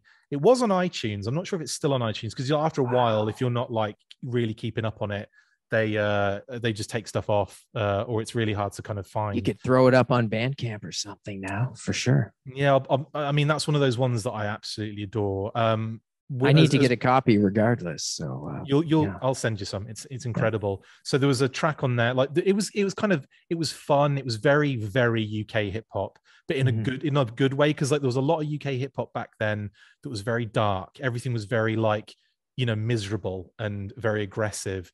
And our stuff was very kind of like, it was fun. There was like a lot of like, it was like poking fun a little bit at hip hop in what our experience is. Like one of the tracks was called Oh My Word, and it's just about like all of the crap things that happen to you at a gig. The DJ has been on for a couple of minutes. The MC is shouting a load of stuff, but nobody can hear it. I'm standing directly under a small leak in the ceiling, but that seems to be enough to warrant my attitude being livid. I paid a $5 on the door and a couple quid to hang my jacket. I'm only drinking still water, but it still cost me a friggin' packet. Came to the club with 100 and leave with an abundance of leaflets and flyers and a buzz in my ears that is a racket. Like if you're just watching a gig, like you go there and the sound system's terrible, and it's like, every gig we went to, they just always turn it up so loud that you just can't hear anything anymore. It's just like, and that's like, and it's like, well, I'm not really enjoying this because I can't hear you say what it's just, I always found that really like funny. And like every gig, like you get like a leak from the ceiling hitting you on the shoulder, and you're just like, what is going on here? Oh my word. Oh my word. Oh my word. The floor is shaking. Yeah, it's amazing. You'll love that one. There was a track there about superheroes as well. Look to the sky, it's a bird, it's a plane. Hip-hop savior all in a day. D to the R to the A to the G and O-S-T to the R to the K. Heart in the sky, patrolling the airways, making it safe in the name of fair play. I thought when I travel heaven's stairway, a little more stress to take the hair grey. I will be triumphant, no more let-ups. I see these fools and awful get-ups, fall into traps and all these setups. Super things get stopped, they must be fed up. Think of a plan that's not ridiculous, stick to it, man, it's so predictable. Always telling me the master plan and put me in situations I can wriggle out. Look to the sky, it's a bird, it's a plane. It's like real quick. It's like super fast, like, like one of those kind of jobs. Yeah. But it tells a story about a superhero and a supervillain, and then the final verse is the supervillain and the superhero going back and forth, and he's trying to save the damsel in distress who doesn't need saving, and that kind of thing. There's a lot of kind of commentary in there and stuff like that, but it was very fun. And then it ends in this like cliffhanger, and it's like to be continued kind of thing. So like there was lots of fun stuff like that we kind of experimented with, but there's some bangers on there. No filler. No filler for Raptillion, cause man we make the killer tunes. Skipping ain't an issue cause the album will be listened to. Not digging all these others who are killing all these other tunes. I guarantee your awful album won't be played or listened to. No filler for Raptillion, cause man we make the killer tunes. Skipping ain't an issue cause the album will be listened to. Not digging all these others who are killing all these other tunes. I guarantee your awful album won't be played or listened to. Is another banger a track, and that's about, you get these albums and there's always filler tracks on them, so this is what it's all really about, our experiences with hip hop and how we would just be kind of poking fun at it a little bit. But yeah, that was good. That was really cool. I'm gonna have to send you all of this stuff, Raptillion. Yeah, I need to. I definitely got to dig deep. Well, because I know, and even just hearing your beats and everything, it's like, okay, well, this guy, like when you first sent me the beat packs, I was like, okay, this guy knows how to put beats together. He knows what he's doing. He knows how to make samples. And I know we've spoke before, like your influence, like MF Doom on some of your beat production. MF Doom is and like some of your beats. Yeah. I was so upset to hear about him passing like last year. That was terrible. Yeah. And so in typical MF Doom maneuverage, like no one had a clue. And then like 3 months later, it's revealed. And you're like, yeah. It was terrible. I was absolutely devastated. That's going to sting forever. Yeah. And well, this year though, Gifted Gab as well from Black Delicious. It's just like I don't know. I think we get to that age, don't we? Where and like I'd say we get to that age, but we're not really at that age where people should be dying off. But I think like the people that we're kind of looking up to when we were kids we're seeing a lot of that, aren't we? We're seeing a lot of them kind of passing on, and it's just terrible. Yeah, I mean, it's with these rappers though, they're so young, right? And you just hear these stories, and like there's Biz Markie, you know, of course, was like a pioneer. So like, yeah, I mean, in the last year, Biz Markie, Gifted Gab, and MF Doom have just been huge, and then there's so many others. But for me, those were all huge influences, and I just love, you know, we'll always have their music, of course. But, I was definitely like MF Doom was a big influence on me, 100%, especially with the way I like he got me into, I suppose, nerd rap more than anything else, and not in the rap aspect, but in the beat making aspect, because he would sample tons of these amazing cartoon kind of soundtracks. And I think the one that really sticks out to me is the sample he used of the Hulk intro, the kind of, you know, the dun dun dun dun. Da, da, da. Like, just that is just you know, one of the absolute bangers for me. And like all those like special herbs and like all those kind of bit releases where there's just all the beats, and it's just, oh, loved all that stuff, loved it. Yeah, so yeah, massive inspiration. My other big inspiration is DJ Premier, and he was the guy who, as grown up and I was listening to music, he was the guy that I would be the CD open or whatever it was, inlay, who's produced what. Right, there's the Premiere track, that's going first. Listen to that one. Straight away you hear the boom bap, but you hear the scratching on the chorus, and it's just like there's something about that, the way he used to find the perfect sample to go in with that particular, like, create the chorus. And I love that about DJ Premier. I've kind of like very rudimentarily tried that myself with certain, like you know, like I would do that with certain things on the G.I. Joe beats, where I would take like little samples of their vocals and try and make little choruses out of them. So as much as like I've never really been able to get it down, I mean, you know, there's a real talent there, and it's about the memory as well, like remembering all those verses and lines where it's like, I remember that, and I know you do it too. You do it on all your music, which is always like blows me away that those little snippets are found, and they always sound so cool. Yeah, well, that, I mean, and you're talking about just sort of like the vocal samples, the vocal or something. samples. Yeah, and that, I mean, in itself, it's more when I hear something, I'll write it down, and like I have to. And there are things I've heard years ago and I still haven't used, or things that have just been sitting on forever. It's like, this will work. And there's a real art to it. You know, you meet certain people like within hip hop. I mean, that's, you know, some other, you know, electro and techno, they EDM, they'll do it too as well. Yeah. Like a lot of industrial albums do that, and they sample obscure movies and things like that. Yeah, it's, you just have to kind of remember, or you just be like, I think there was a movie where they said this in it. Well, that's what I have to do with the podcast all the bloody time, because it's like I'll be talking to Pat or I'll be talking to Justin, and they'll say something really obscure, and then I have to go and find the bloody thing. And it's the similar kind of thing. Like, but like you have that memory of it, but then you're trying to find it. Usually it's visual now with the podcast, but like you're right. Like with the music stuff, it's like being able to like remember that was said, and then go, oh, that would be good for this, because that's about the same subject matter, and then that rhymes with this, and that was also another thing that will work really. It's like that is another, that's like an encyclopedic knowledge of music, and that is something that I've always been really, I always admired DJ Premier for doing that. I've been watching, like, you put me on it, but his little, like, you know, the kind of like salute, the vlog video thing. Amazing. That those little videos are great. Primo's obviously one of the greatest of all time.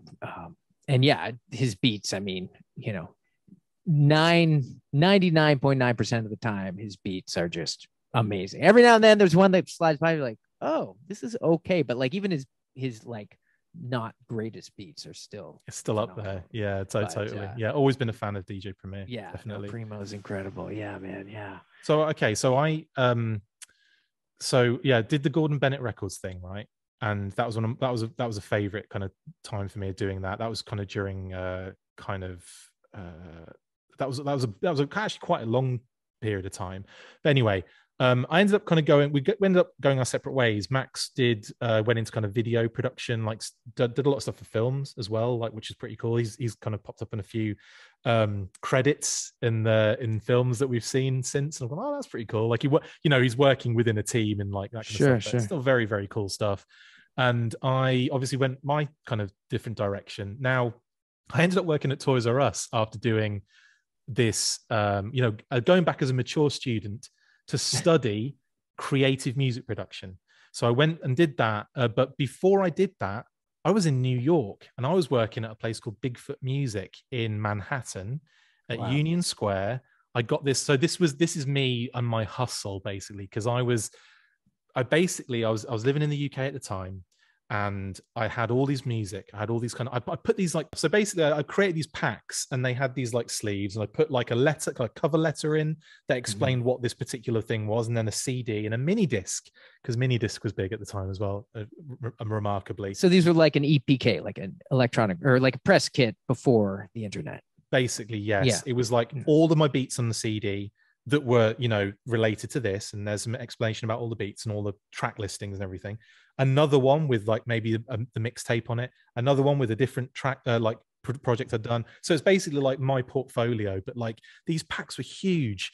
And then like I bought these plastic kind of like folders, like see-through folder, real fancy kind of things. Cost me a fortune. I probably put together maybe 30 of them, right? Cost me a fortune in like discs and all sorts and paper and printing. And I sent them out in jiffy bags to all of the places I could find in New York, basically studios, music production places, all that stuff. Sent them loads out because I ended up working as a camp counselor for a number of years at Camp Luema in New Jersey. And through that, I met this guy who was into marketing, a really nice guy called Matthew Geller, and he gave me this like list of all the people that he worked with in music, like because advertising and the music they need for it. So I ended up getting this like master list of everyone in the industry in New York, pretty much. So I sent everybody, as many people as I could, these packs. I probably sent out 30, cost me a fortune in shipping. I ended up probably getting responses from 10, which wasn't a bad return. Most of the responses were, we don't really have an internship or anything like that per se.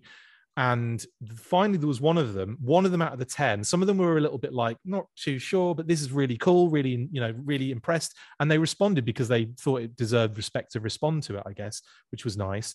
But this one company, Bigfoot Music, said, yeah, this is really cool. We have an internship program. Why don't you, contact us and we'll see what we can sort out? And I'm like really excited. I'm like, okay, this could be really, this could be really big.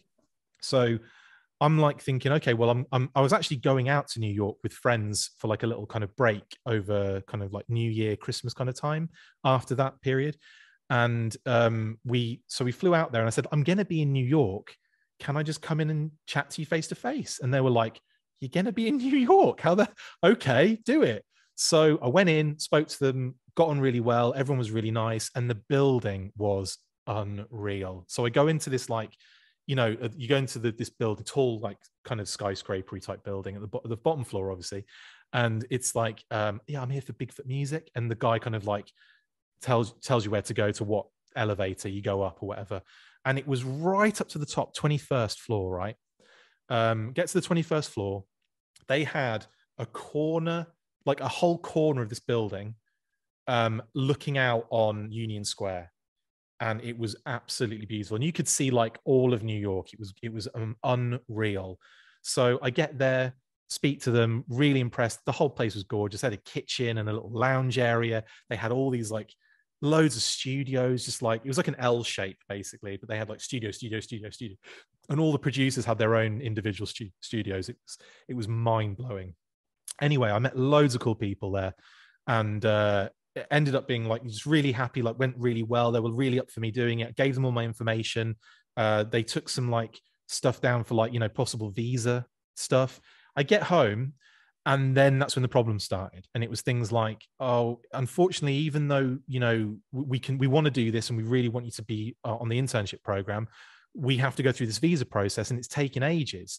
And the visa process took so long that overlapped where their internship was going to be done. They needed to get someone in. So I ended up kind of having to like say, okay, well, I'll do it for free. I'll fly out and I'll just do it for free. Just observer. And I'll do all of the work that the internship was going to be done, but I'll do it like totally for free, off the books, just as an observer, as a like kind of like learning on the job type thing. And they were like, well, okay, if you want to do that. And I'm like, I really do. This is too big an opportunity. I don't want it to slip away. And I ended up going out there for like 3 months and doing like this amazing, like living with like friends in Belmore, Long Island. My mate Russ and his parents, they put me up in their under their amazing basement like flat. It was like they had their house, and then in their basement there was this like bedroom, TV, gym, all sorts of stuff. I was like, this is crazy cool. So I stayed with them on the weekends, and then during the week I would travel into Manhattan, and I'd stay with friends in Manhattan so I could get to work every day, right? And it was one of the most incredible experiences ever. Like, that's the best. Yeah, waking up in New York on like the coldest day on record once as well, and I just walked like the 20 minutes to the thing. It wasn't that cold. I'm the UK. I can deal with it. I can deal with that. What year was this around? This was 2004. Okay. 2004. Toys R Us was still in Times Square. Yep. Oh my God. Yeah. I hit Toys R Us up so many times. Yeah. But that was when that one closed, it was a sad day. It was. It really was. I'm glad they're kind of coming back. But is it coming back? Oh, yeah. They're going to be 400 Toys R Us stores in Macy's locations to start with. But there is a flagship store opening at American Dream in New Jersey, which is going to be this ridiculous. It's going to be like, Toys R Us Manhattan, but it's going to have a slide and like a cafe and ice cream bar. And I was kind of going, that does not mix well, does it, with kids? There's going to be a lot of vomit. I'm just happy that the kids are going to get to have something like that. Totally. That's good. So and the big kids too. So yeah, please. Yeah, New York. That's incredible. 2004, mate, hanging out, Long Island on the weekend, Manhattan in the week. Incredible. So I did that whole experience. So what type of work was it? It was like, okay, so I would get in there and it was like, okay, so we've got a group coming in. We're doing a commercial recording for Schwab or whatever it was at the time. They had all these big kind of clients, really big ones. But it was like, it wasn't like a big company. But they were just so cool. But they had these big clients, and they had like sports stars that were there to have to do like interviews with, and then not interviews, but like, recordings with, and then put the commercials together and stuff. They did like a lot of commercial stuff, and it was just incredible. But anyway, they'd be like, yeah, so we need to set up the studio for it. Chris, can you run the cables? Can you plug everything in? Can you set everything up for a recording? Abso-frigging-lutely. Yeah, so like, perfect. We need to set the drum kit up. Done. Need to plug all the and it was like, well, Chris is getting, not Chris, sorry. Mark is going to be doing the recording in his studio, so make sure you run the cables to his studio in the main recording studio on, so I was patching things in, I was doing all this kind of stuff, and it was amazing. Like, I didn't really know at first. I was really like out of my depth, but after a couple, I would stay long nights, and I would like learn on the job with this guy called Stephen DePaulo, who was like the most talented guy I've ever met, and he's one of the reasons for my like, I don't know, kind of like my work ethic now. Because like I would work hard, but going through college, I was more interested in basketball. I wanted to play basketball every day, but like, I wouldn't really put the work in for that stuff. But once I met him, I was like, oh, this is what you need to do to be successful. You need to just be working all the time, but in like a proper way, and also a way that like you enjoy. So like seeing him, and he was really just like the engineer, but he could play every instrument. He could pick anything up and play it. He was the mixer and master of the entire company. He was the guy that did all of the groundwork, but then all of the cool stuff at the same time. Like, this guy was like, he was like a hero to me. So I tried to spend as much time with him as possible. And during my time there, I picked up so much. Eventually, like, I'd be going in like we'd be staying there nights and recording.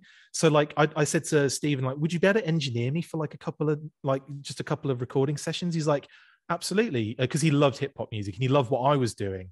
So it was like I'd write some verses during the day, and then that night he'd get in the I'd get in the booth and just spit fire, and he would engineer it for me. And I ended up with these gorgeous tracks. Like there was one called Ill, which is one of my favorite tracks I've ever done. As the light starts to fade and the darkness cascades over streets, roads, parks, avenues and lanes, that's when I come alive and my mind starts to gain. When my pen hits the pad, where the ink makes the waves, where the songs all escape from my day-locked brain, where the scribbles of unreadable text all become plain. I see things clear now, it has all become sane. The scribbles are no longer riddles, it has all been explained. I'll send it to you. It's up there. It's on my DIAGNOSTIK80 SoundCloud, I think. Ill, there's another absolute banger as well. It's getting a little bit difficult trying to be original, tasting the talented runoff and the creative residual. Take the sun away for the nocturnal criminal, keep the sight blindfolded to the simple and the minimal. Hard staying metaphorical at the same time lyrical. If you use too many words then your brain gets cynical. It's hard enough just being an honest individual with a constant conveyor belt of the same old miserable. I always forget them because it's been so long. But like 2 absolute bangers came out of that. More than that, but like those were the 2 that I put up on SoundCloud. And again, I'll send them your way so you can check them out. But they're just, and you're making them in New York. Exactly. I'm in a studio with windows looking out at this gorgeous view, and like doing these amazing things. It was an amazing time. Like, trust me. And like, and after that we'd maybe get pizza in, or we'd have, this crazy story. One of the people there, Jenny, really cool. She was like, I'm not sure if she was I think she was more kind of like in the admin side of things, but we got chatting away and everything. And she said, yeah, we used to spend time with our family in Norfolk. So we were like, I'm like, what? So they traveled over to Norfolk. She knew some of the places I talked about. And I was like, oh my God, I can't believe this. So we're chatting away. Anyway, I come away from some talking to Jenny and like just being like, I can't believe she like went on holiday to bloody Norfolk near where I live. Like, this is incredible. And, mind blown. And my mate said to the guy that I was working with, Owen, who was also from the UK, but had dual passports, the lucky git. So he was a British guy. So we got on really well. And he said, do you know Jenny's brother is Topher Grace? And I was like, what? The guy from that 70s show, friggin' Venom in like, Eddie Brock in like Spider-Man 3 and when Tobey Maguire was in it, in Predators as the serial killer guy at the end. Yeah, Predators. Yeah, he's in a ton of stuff. Like, and I was like, and I'm like, no, mainly for that 70s show though, innit, basically. But I was like, that's interesting. That's cool. One day I had to go in on a Saturday and help another artist who worked there as worked at Bigfoot, doing like some engineering for her. So this was I was happy to just go in every friggin' day. So I'm like, yeah, 100%. Went in on this Saturday, especially, and we're working away at stuff, just the 2 of us in this building, doing the engineering, and she was like, right, can you just like fix this track for me? Like, levels and that kind of stuff. Yeah, sure, no worries. So I'm doing that. Anyway, I hear the door opens and I'm like, that's weird. We're not expecting anyone. We should be the only people here. I get up, walk around the corner, bang into Topher Grace. And I'm like, oh, hi, how you doing? Like I knew him, you know what I mean? Jenny's there as well. And I'm just like, oh, hi guys, trying to play it really cool. Like because Jenny got a little bit annoyed, I think, if you ever mentioned it, or if you like tried to talk to her about the fact that she was, Topher's sister. And I was just like, I can't be cool. This is a very big celebrity in my mind. So I'm just like all over the place. And in the end, they stayed in for a little while. We were chatting away and we started talking about, oh yeah, us and Jenny and I would go out to Norfolk when we were kids. And I was just like, I can't believe I'm having a conversation with Topher Grace about how he would go on a holiday to Norfolk in England with his family. This is absolutely bonkers. So yeah, really weird day. And then I ended up going to lunch with him that day as well, which is another, interesting. By the way, I wasn't tagging along and being a that kind of guy, they did invite me. So I, it wasn't that bad. And I did at one point, I did go at the end, like just before like lunch, like just after lunch, I was like, I better go, but it's been really nice because I didn't want to like overstay my welcome. I felt I'm sure you were a perfect gentleman. Well, we'll see about that when when Topher Grace's autobiography comes out and he mentions, God, that douchebag from Bigfoot Music. No, but that, yeah. And he still collected toys. I know. I've probably got an action figure of him actually because of Spider-Man. But yeah, like, so that was an amazing period of time. And it was broken up over, because I would like finish there, fly home, rekindle my, try and work in a way that would get me money for a short period of time, and then kind of go back and do it again. So I did these little kind of stints with them. I think overall I did like probably about 6 months worth of work with them, and just loved every second of it.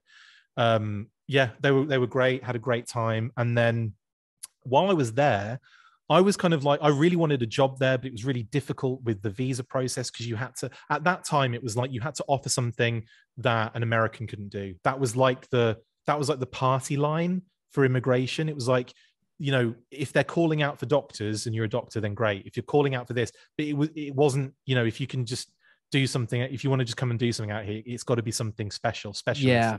So I needed the qualifications, which I didn't have. I didn't have specialist qualifications.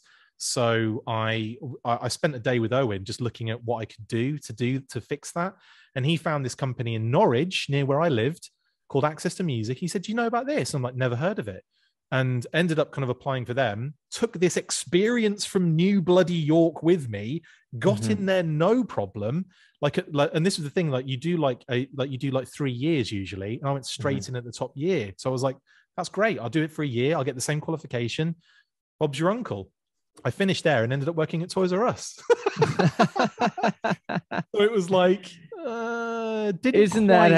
yeah. But then, but then what? A year at Toys R Us. I was there for Rise of Cobra, so I got to pick and choose all the toys and leave them in the back and get them later. Yeah. So, and we got them weeks in advance. So I was like looking through, like, do you know, if it had been like internet heavy back then, Facebook and all the groups and all that kind of stuff, it had been really into it then. I'd have been like, oh, look at all this guy getting all of the scoops on all of the toys coming out, because I don't really think that was happening. It wasn't. No, it wasn't. And I mean, we've talked before, but I was working at a comic shop, right? In that era, and same thing. Like, I remember there were 1 or 2 comic book podcasts or action figure forums and things. And the last thing I wanted to do when I got off work after being around comics and toys all day, I didn't want to go on the internet and hear other people talking about it, because totally. I lived it and heard it all day and heard everyone's opinions. And so I remember for the longest time, I was very like not interested in hearing about any comic podcasts or comic toys or anything, because literally I was living it and all day. And like when I would be there on the floor watching guys go through 20 different Spawn figures to find the perfectly painted. Yeah. It's like, oh, this guy's got it. Let me just look at all of them. And then you'd have to take out all the statues. Those were the worst. The statue. Anyways, that's a whole other story. But yes, had you been, online and active then, sure, that would have been a thing. And now I look back, like, it's like, all this out. Yeah. Like I wish at the time I'd had that, I didn't even have a phone with a camera or anything at that point, right? And it's like, weak back then. My phone game was not on point. No, yeah, totally. It would have been a whole other thing to do with them. But the people who did pioneer it back then, you got to see what they did with that stuff. But well, so while I was at Access to Music for that year, I impressed them so much they wanted me to come back and teach. So I'm like, cool, that's a little side hustle maybe in the future. Like I wasn't really thinking much of it. Did the Toys R Us, I actually got the Toys R Us gig while I was at Access to fund my way through it, because I needed to work while I was a student. Well, every artist needs a side job, and when you get one that you like, that's the best, right? That's what exactly. I had with the comic shop, and for sure. So I was doing that while I was at Access as a student, and then when I got to the end of kind of Toys R Us, I was getting to that point where I was getting really anxious, because I was like, I've got this like creative music production qualification. I'm not really doing anything with it. I want to be making music. I want to go back to, I wanted to go back to New York, basically. I wanted to that's where I wanted to be. But the Bigfoot thing just wasn't working out because of the visa issue. So I was like, okay, well, let's put that out of my mind and let's move on to what can I do next? And then following that, I was just like, I was really anxious one day about working at Toys R Us any longer. And I was kind of, need to end this soon. And a teacher from Access came in, Rob Lockwood, with his kids, because they were coming into Toys R Us. And he was like, oh, hey, Chris, how you doing? And I'd seen him a couple of times in Toys R Us with his kids. So it wasn't like, oh, fancy seeing you here. And we got chatting away, and he said, like, you still into, would you be into like teaching, do you think? Because I think there's a job opening this year. And I was like, I'm kind of interested in that. And he said, well, I'll tell you what, I'll get Chris in the office to let you know. And I'm like, okay, cool. And then like the next day I got this Facebook message from Chris saying, hey, there's a job. Do you want to come in for an interview? And I'm like, do you know what? Yeah, let's do it. Went in there. And I said to, and this guy, Ian Johnson, who was the guy that was running the show at the time, lovely guy, amazing. One of the most eccentric, brilliant people I've ever met in my life. I love him. Like I will always, he's just one of those, he set me on the right path, shall we say. And he's this kind of like, he's this guy that knows everybody. He's been in the industry for years. Get this, he was Ed Sheeran's manager. Ed Sheeran, right? He got him the manager who then took him all the way. Like he basically was like, he basically helped Ed so much that Ed does talks access to music because Ian did so much for him. So I've met Ed on a number of times because he's come to the college to do a talk, and I've had to like be there to, like help him out or set him up or whatever. And he's the nicest kid. Like, well, wow. Sorry. He was that guy on Game of Thrones, right? He was on he did a little thing, I think. Yeah. That's the only thing he's known for, really.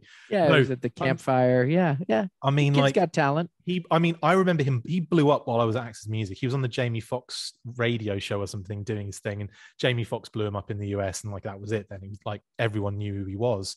So yeah, like, but Ian Johnson anyway, he was interviewing me, so I'm kind of a bit intimidated because this guy is like, he's Topher Grace, Ed Sheeran. I know like, there's a lot of name drops at the moment, isn't there? You're going to be in a lot of biographies. No, but yeah. So Ian Johnson, amazing guy, and he dressed like like flat cap, very kind of Victorian gentleman, like very like I don't know, something you'd see in like Sweeney Todd or what was that show recently with like Tom Hardy and all those guys? It's all like very old school Victorian London. Anyway, like kind of that like style, very eccentric, but a lovely guy, an amazing dude. I don't know, Peaky Blinders. Peaky Blinders. Yeah. Thank you. That's what I was thinking of. So, he very much like that kind of style, but very like well-dressed, dapper dude, like proper cool as hell. And he's also very like, I don't know, almost like a bit cockney and a bit like quick and a bit like all about, yeah, let's do this and do that and do that. Very nice kind of guy, 100 mile an hour all the time. So I get into this interview, sit down with him, and he's like, so he's telling me all about the job, but I haven't said anything yet. And he's literally basically almost like he's trying to sell me it. And I'm like, dude, this is amazing. Yeah, it sounds great. The only problem is this is what I'm earning at the moment. And I kind of needs to be like at least the same as that. And he's like, oh no, you'd be on like double that. And I'm like, okay then. Amazing. I'm surprised you said the only problem is I can't get, the new Snake Eyes figure when it comes out. Thankfully, that was the last we ever saw G.I. Joe at retail, I think, pretty much. But yeah, so it was a really weird experience. I then leave thinking, oh, that went really well, knowing I hadn't said anything the entire interview. Like it was almost very much Ian had just been like, yes, we'll do this. Yeah, go, brilliant. Right, come in this time. And I'm like, have I got the job? Like I didn't even know if I got it or not. So That's I go, amazing. I'm like calling my dad. I'm like, yeah, it was really good, but I think I got the job, and it's going to be this amount of money, the most I've been on in my life at that point. Because it was like an actual proper career for a start. And I was like, okay, this is cool. So I end up like messaging Chris and saying, did I get the job?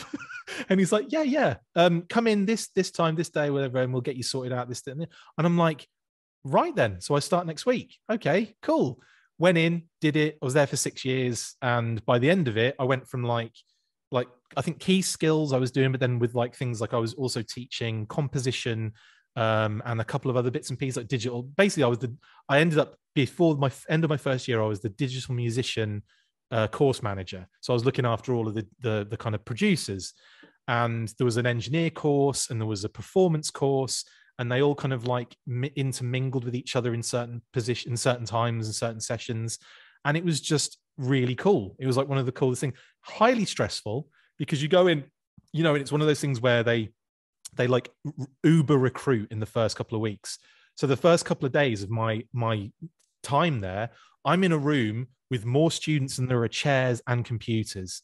So it's like, what do I do? I don't, you know, this is like new to me. I'm in at the deep end. I'm having to like public speak in a sense. And it was a bit of a mess initially. When I left, we'd moved buildings. We got into this incredible, it was like it was an old TV studio. They used to film a show called Trisha there and a show called Nightmare. And Nightmare was this kid's show. It was like Dungeons and Dragons, right? On TV, you can look it up now. It's amazing. One kid has a helmet on and can't see anything. And he is being like directed by the other two guys in his team, not in the same room. He's just in this random room, CGI. So it's like 80s CGI, proper rubbish. And they're telling him like, you've got to walk out to the front, and then there's a table, and you've got to pick this potion up, and then you put that in your bag, and then oh no, there's a head coming out of the wall, and you've got to throw this at it, and then, you know, that kind of stuff. And, you know, they had to like direct him on the floor pieces as the floor was falling away.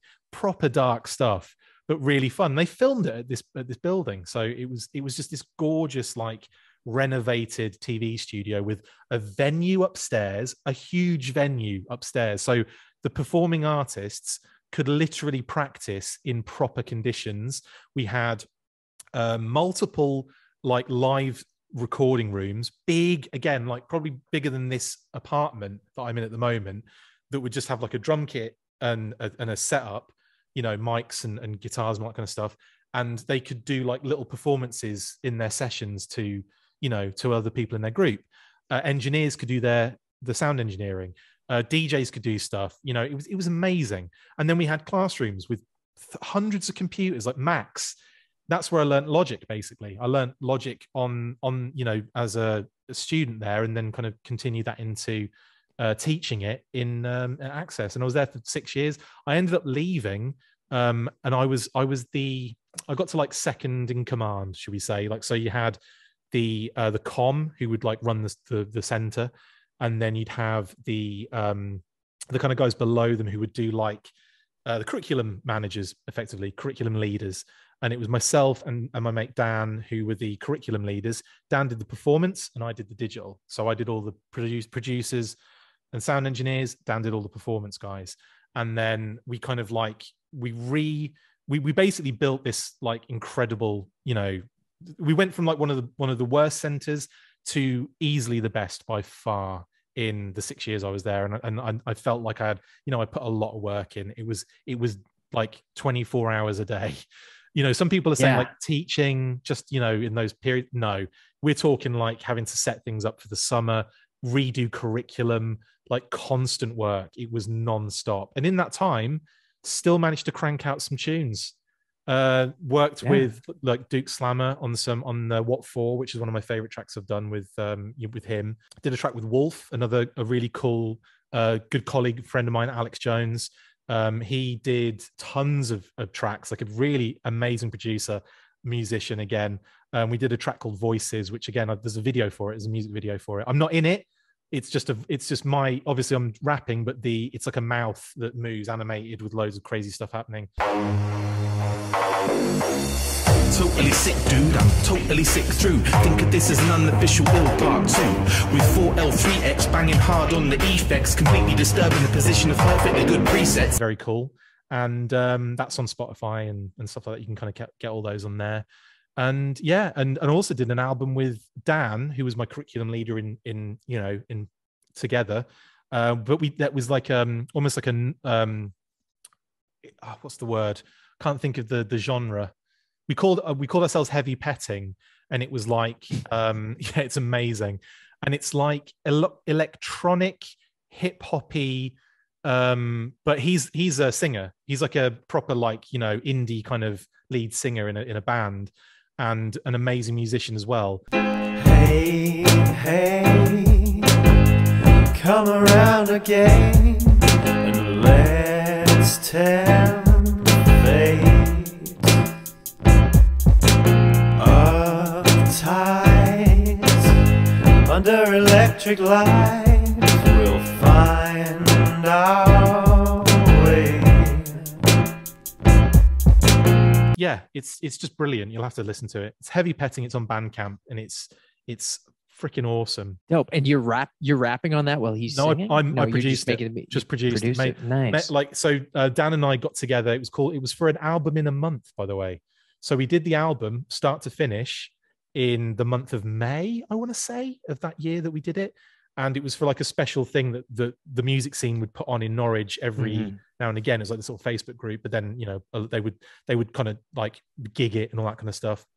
And Dan and I were like, we should do this for this month, because we had nothing else to do at work. Bloody hell, like the stress we were under. I don't know how we managed it. I remember I went around his house for one day, and we carved out like a bunch of like ideas. He was playing the piano. I recorded that. And then I kind of added the magic, like with the beat and all the kind of other aspects to it. And then honestly, some of the tracks on there, I love them. They're so much fun. But I'm singing on it. I sing on it with him. Like we do like some like harmonizing, and we do like there's an element where I'm kind of like call and response. So I'm like singing on it as well. I won't get another feeling like I won't get another feeling like I won't get another feeling like I won't get another feeling like. But for the most part, it was all the production and the mixing and all that kind of stuff on my end. But that's one that I really enjoy, and his vocals mainly are just incredible. That's amazing. Yeah. And that all took you to podcasting and getting you up to close to where we are now, right? Like, yeah, pretty much. And that's kind of been where we've really kind of connected over that, really. And I think sending you tracks as soon as I make them now, it's like, mate, here you go, have these. Dude, well, it's amazing. And I'm excited for, as things open up, hopefully more in 2022 and beyond, and more travel. Have you ever been to Canada at all? No, we have not. And like, yeah, we need to do it. We need to do it. See, I've been to the UK, and I was avoiding you when I was there. But I know I didn't get the memo on that one. I will say though, like, it's funny because I have traveled a lot. I've covered a lot of the globe. Canada just, and not because I don't want to. I absolutely would love to go. We've got you out there. We've got my friend Afan Detox, who I mentioned earlier in the show. So we want to see him and his partner Jem. They're getting married actually. So shout out to Jem and Afan. But yeah, like, so yeah, we've got loads of friends in Canada. I can't wait to actually come and see you guys as well. Like, you've always got friends in Canada. Everybody's got friends. The world has friends in Canada. That's on our license plate. Nicest place on earth. It's amazing. It's not perfect, but we like it. So I think I'm just thinking right now, have I covered it? I think I've covered everything. We've been on it for like 2 hours. I think I've definitely covered it. This is fantastic. I'm enjoying it, and it's great to hear something other than Cobra Commander's suspender updates. I'm kidding. I love. So look, I do want to talk about that really quick, because with Full Force, and obviously your love of G.I. Joe and all of your skill at sound engineering and development and musical background, like it all comes together. And you help other people's podcasts. I know you've helped me out. You've helped a lot of people. So are you currently like producing a bunch of other podcasts? Are you doing a lot of stuff in sort of the audio side of things? Like my job has kind of evolved into this kind of like almost like content creation thing now. But I do a lot of I'm effectively by trade a freelance content creator or videographer, producer, it's just easier to say creator in it sometimes, but videography is the one that's kind of been paying the bills recently. And that's mainly with, again, my toy connections with Boss Fight Studio, and kind of like Kate working for them as well. I'll do a lot of kind of their video work. So, a lot of like filming them, doing interviews with them, laying music over it, making it look cool. Video editing kind of grew out of the podcast stuff, actually, because it was something I always wanted to do. I did a few little bits and pieces here and there, and then really started enjoying it. And then, all of a sudden found this like little niche that I've been kind of like doing recently. So making music and visual stuff for Boss Fight Studio has been like the main part of that. I do a lot of Kickstarter videos for people. Like I've done obviously one for Skeletron, for Raging Spoon's Complex, base building system. Like a lot of those kind of like, the kind of indie, video stuff for a lot of people. And that's been really, I've found that really like fun. And that's another kind of way to kind of do this kind of like thing that I love, and at the same time actually get paid for it and feel like, oh wow, the stuff I do is actually worth doing, and I really like that feeling. So a lot of my talents have been kind of narrowed into this kind of all-encompassing like tape to reel moniker, which is where like the professional aspect comes from with, like I said, Boss Fight Studio, videography for multiple people. I also do videos for a guy called Steve Shreve, who is a health and fitness guy, and I've been doing a lot of his kind of marketing videos and making them look really cool and sexy, and a lot of his actual workout stuff, because he has an app, so you can kind of like download his app and do workouts based on your your situation, whether you're we just want to do some like in-house stuff, just like basic stuff, or if you've got a gym that you can use and stuff like that. So that's been kind of fun as well. And again, lots of these little, I suppose, lucrative kind of, they're not even side hustles, they're the main hustle for me. That's what makes the money. And then the podcast, yes, it's a hobby, but it's actually strangely enough, in the last couple of years, it's become an actual profession, believe it or not. It's actually, bringing in money now through Patreon and through YouTube. That has blown me away, and like getting like a steady income stream from YouTube. And we're not even like big numbers, you know what I mean? Like we're at kind of like very modest numbers in YouTube, like 3,000 subs. We get like, regularly get like 1,500, 1,200, 1,500 kind of views on videos. But it creates this like nice little steady flow of money. So it's actually become like a really cool, and thank you, by the way, for everyone who supports the show.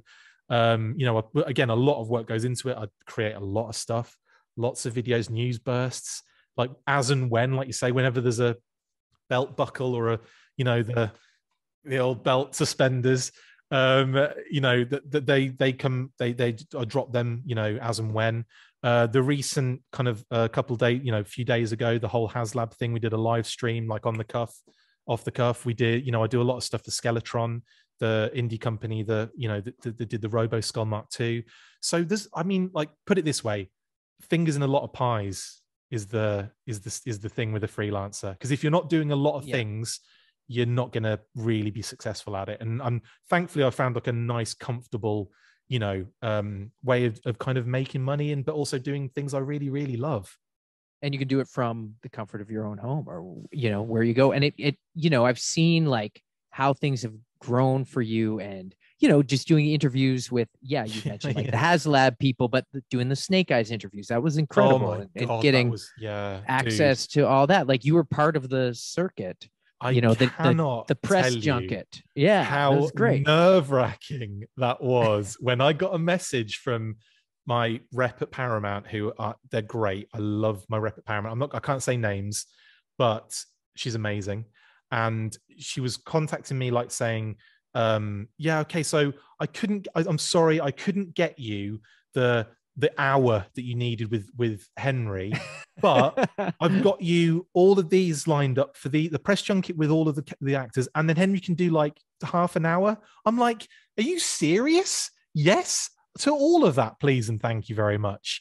And so like managed to get 2 interviews with Henry Golding, and talking to him was a delight, because he was really nice the first time, obviously, and then the second time it's not even like, like I kind of felt like there's going to be a bit of like, do you remember me? We did a thing No, he was like, Chris, how you doing? It's been so, because we were kind of contacting each other on Twitter as well, like talking back and forth. Mm-hmm. So like I was just in this surreal, like, how am I talking to Henry Golding? How you had am his belt buckle, you know? But that was a career highlight. Yes, 100%. But also Haruka Abe, an amazing, lovely person. Again, another person who's very lovely online and like constantly messaging and saying like really nice things. So love Haruka. She's great. Ursula Cabero, wow. Just like lovely again. They were all so nice. And Andrew Koji, who like, I don't think he'd mind me saying this, but I was very intimidated by Andrew Koji because he's just got this presence about him. Mm-hmm. Like there's something about him that's like very, just demands respect. He's amazing in Warrior. He was amazing. I was going to say in Warrior is just, great. Just absolute gem of a human being, right? Really cool dude. A super like just gives off this like really cool vibe. Loveliest guy, so nice. And chatting with him, he was so like, I don't know, just really, really cool and really open. And thankfully I got them early. Like I was on the press junket first, I think. And because I was just, I was obviously doing the right things. They were making a lot of waves for me, which was great. And I really appreciate it. But like I got in early with them and I got them first thing. So it was like, I was happy about that. And then also I can't not mention Stephen Alaric as well, who plays Snake Eye's father in the film. Did an interview with him for ages. Like that was another really nice one. Like, again, really nice guy, really happy to kind of do the interview. And like, it was one of those ones, when you do some interviews and they can be a little bit like, ugh, like you kind of like, they can just be difficult, like hard work. Do you know what I mean?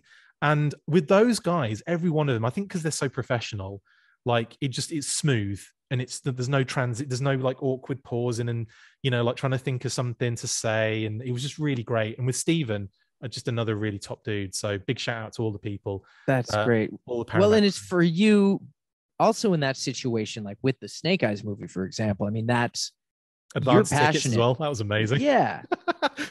And I think it's great to see those interviews because if they got interviewed by Entertainment Tonight, I wouldn't care. But when I see you interviewing them, it's like, okay, great. So this is the market. Like they want to talk. You are the people. The reason there is a film about Snake Eyes is because the fans have kept this character alive for so long. You can say just me. You can say it's just down to me. That's fine, but I do think it's great that, Paramount and HasLabs and these, and they are talking to you and taking that time to speak to people because you've got a direct line into really the heart of the community. And I know there's a lot of other great podcasts out there and other venues for these people to speak with, but throughout all the ups and downs of, specifically G.I. Joe fandom, because that's where, we know each other from, and that's clearly where, our histories, we're very deep and involved.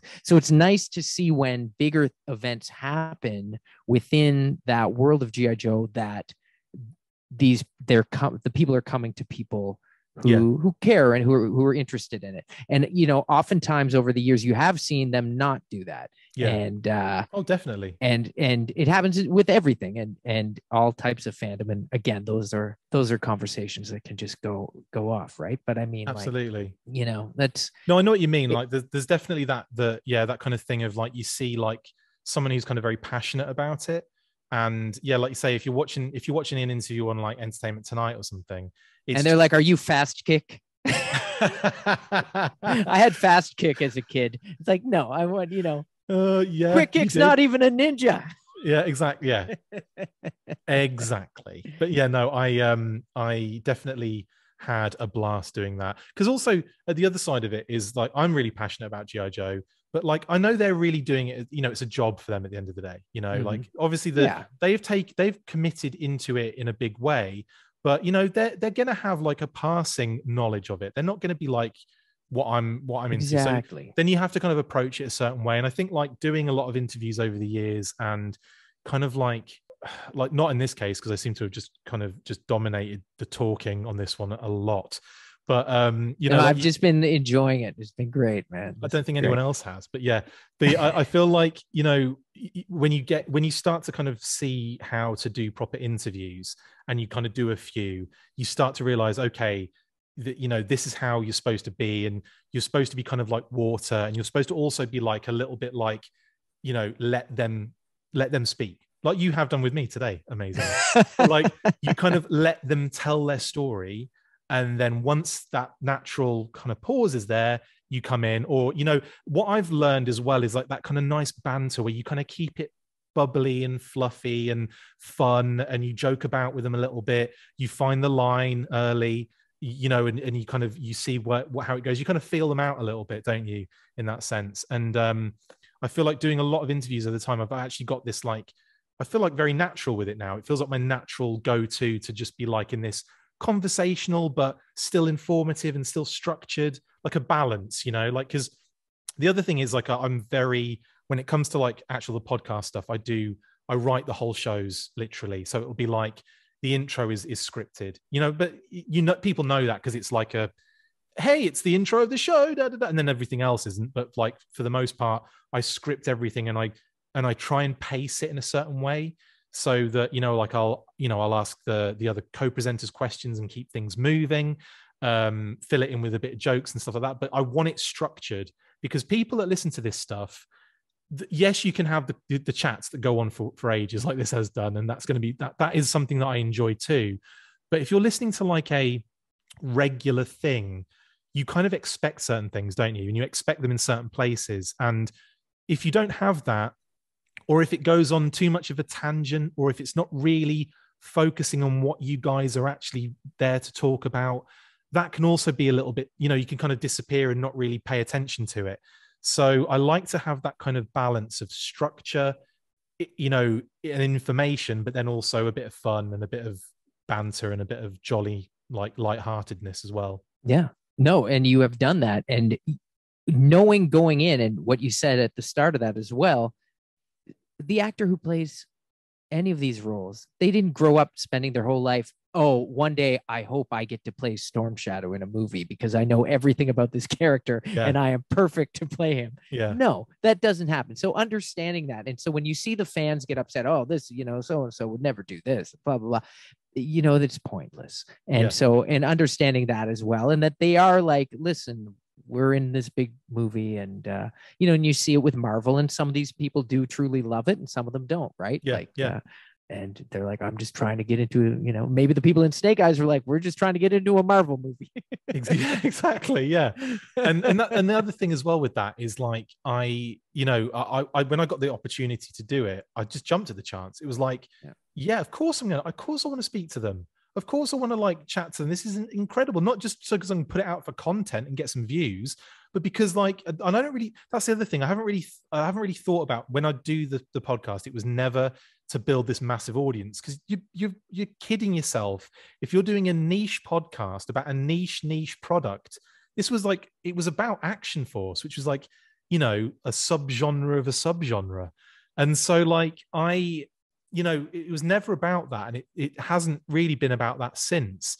But what I really have enjoyed recently is that kind of, you know, you put something out there and you're getting like the justification that, other people are enjoying this, and a lot of other people are enjoying it. And you're kind of like, okay, well, I'll do more. And then it kind of grows like that. And I'm not thinking, oh yeah, if I get, like, you know, 10,000 views on this, I'm going to be like, I couldn't give 2/3 of a poop. I'm still going to make that news burst that gets, like, you know, 200 views, and I'm still going to make that live stream that just gets absolutely inundated with people and comments and questions and all sorts.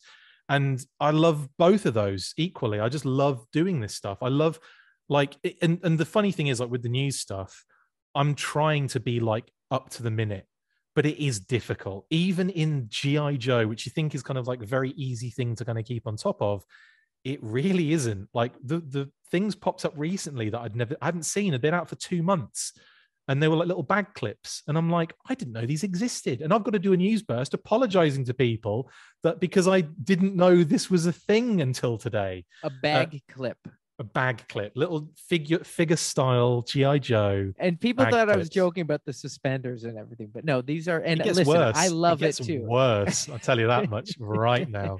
Hey, look, I love it. I got the Christmas sweater, which I feel like it might have tipped you off. I don't know if you tipped me off or somebody tipped me off. You tipped me off on the shirt I'm wearing. Oh, that's beautiful. Yeah, the kind of G.I. Joe shirt. space shuttle team thing. Yeah, love it.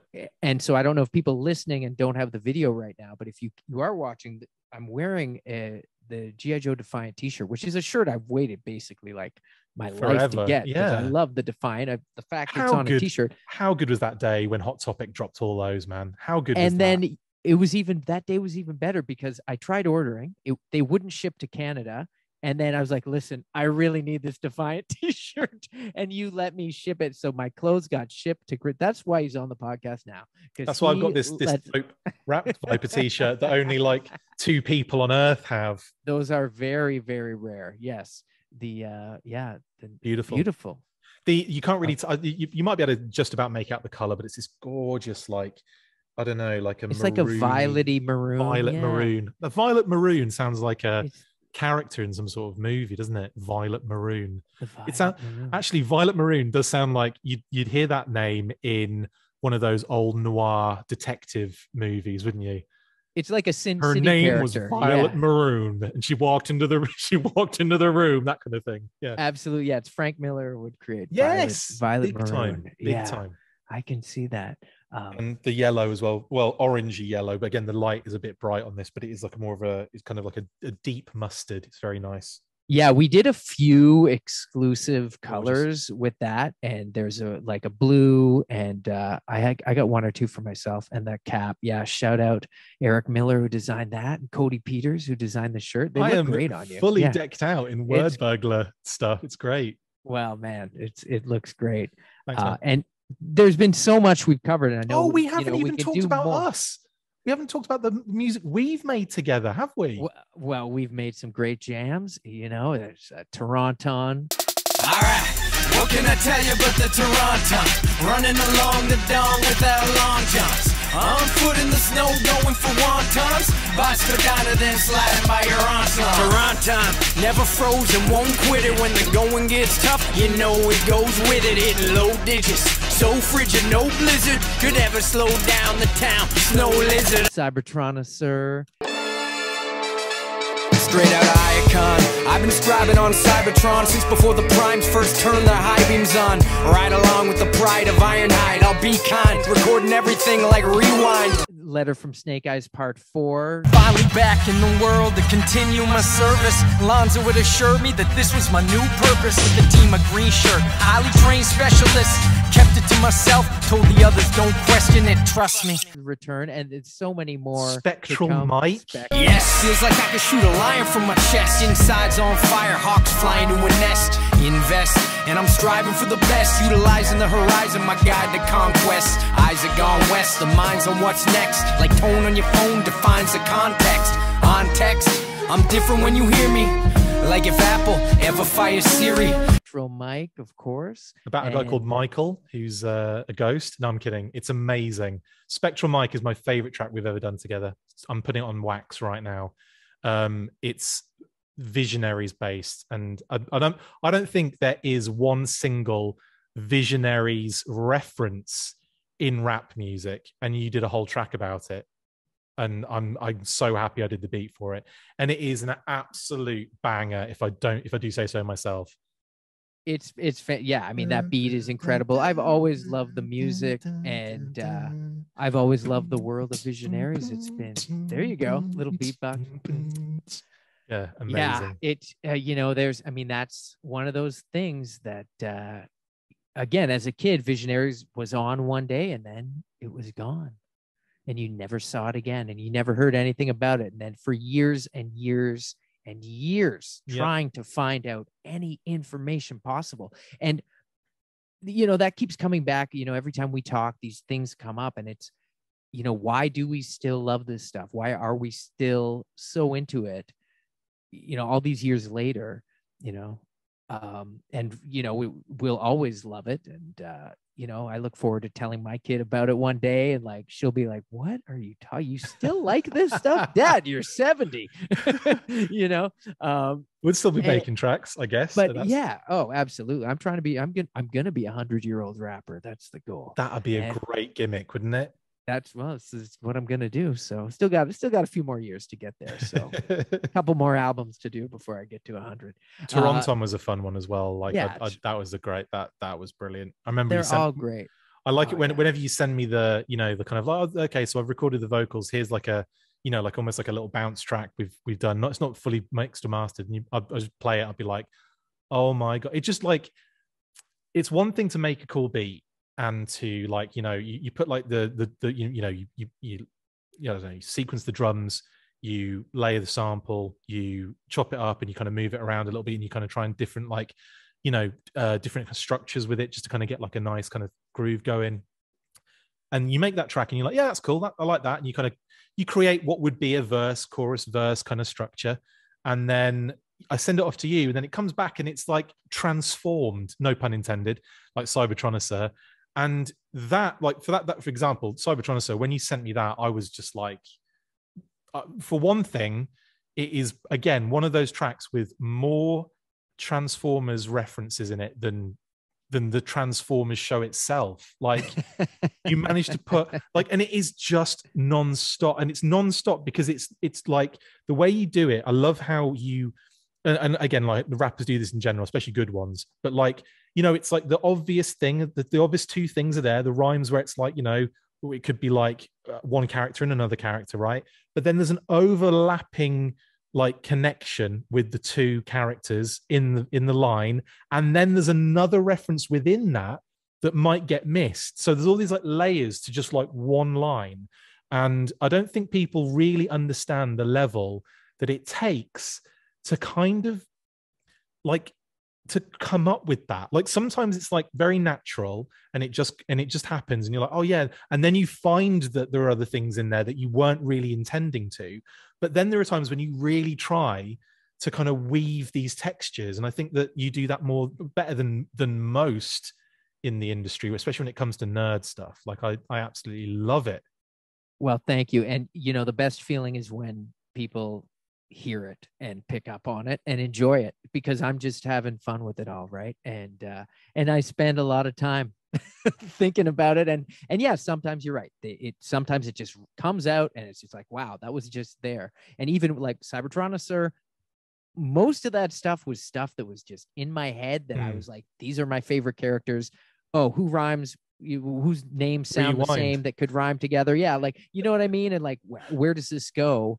And then if I lock into a subject and it's from freestyling or just like living all this stuff, and like it's just, you get that hyper focus on the subject, and like what we're doing today, we're talking, and that's all it is, and you just focus in on this one thing, and then you just go and you just blah blah blah blah blah. And I think the original Cybertronosaur was probably like 3 times longer, and I just like, I gotta cut this down, because especially on those tracks like where Cybertronosaur, that's like a 3-verse track, and I think the third verse is longer than the first 2. Like I think the third verse is actually like, I think it's 24 bars. Like, and they're all, but the beat's fast enough, and the song doesn't seem to drag, and you have to keep that energy up. And we, there's change ups and there's cool stuff. And cuts. Yeah. Oh my god. But usually when if I do a song and it's like 3 verses.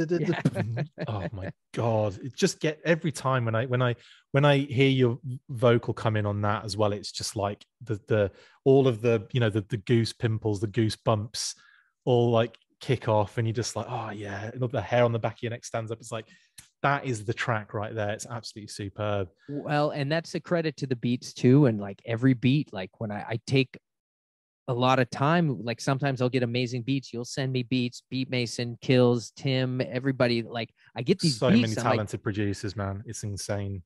Yeah. I'm spoiled. But I always feel I need to do justice to the beat. So when it's a beat I love, I have beats. There's a beat on the new album that's dropping on Burgie'S.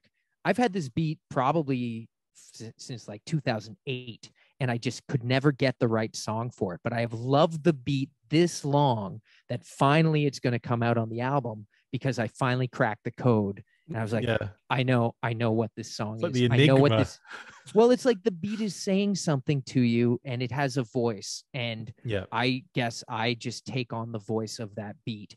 And in a way, it is sort of acting and bringing on this, like, you're taking on the character, you're taking on the feeling of what this beat is giving you.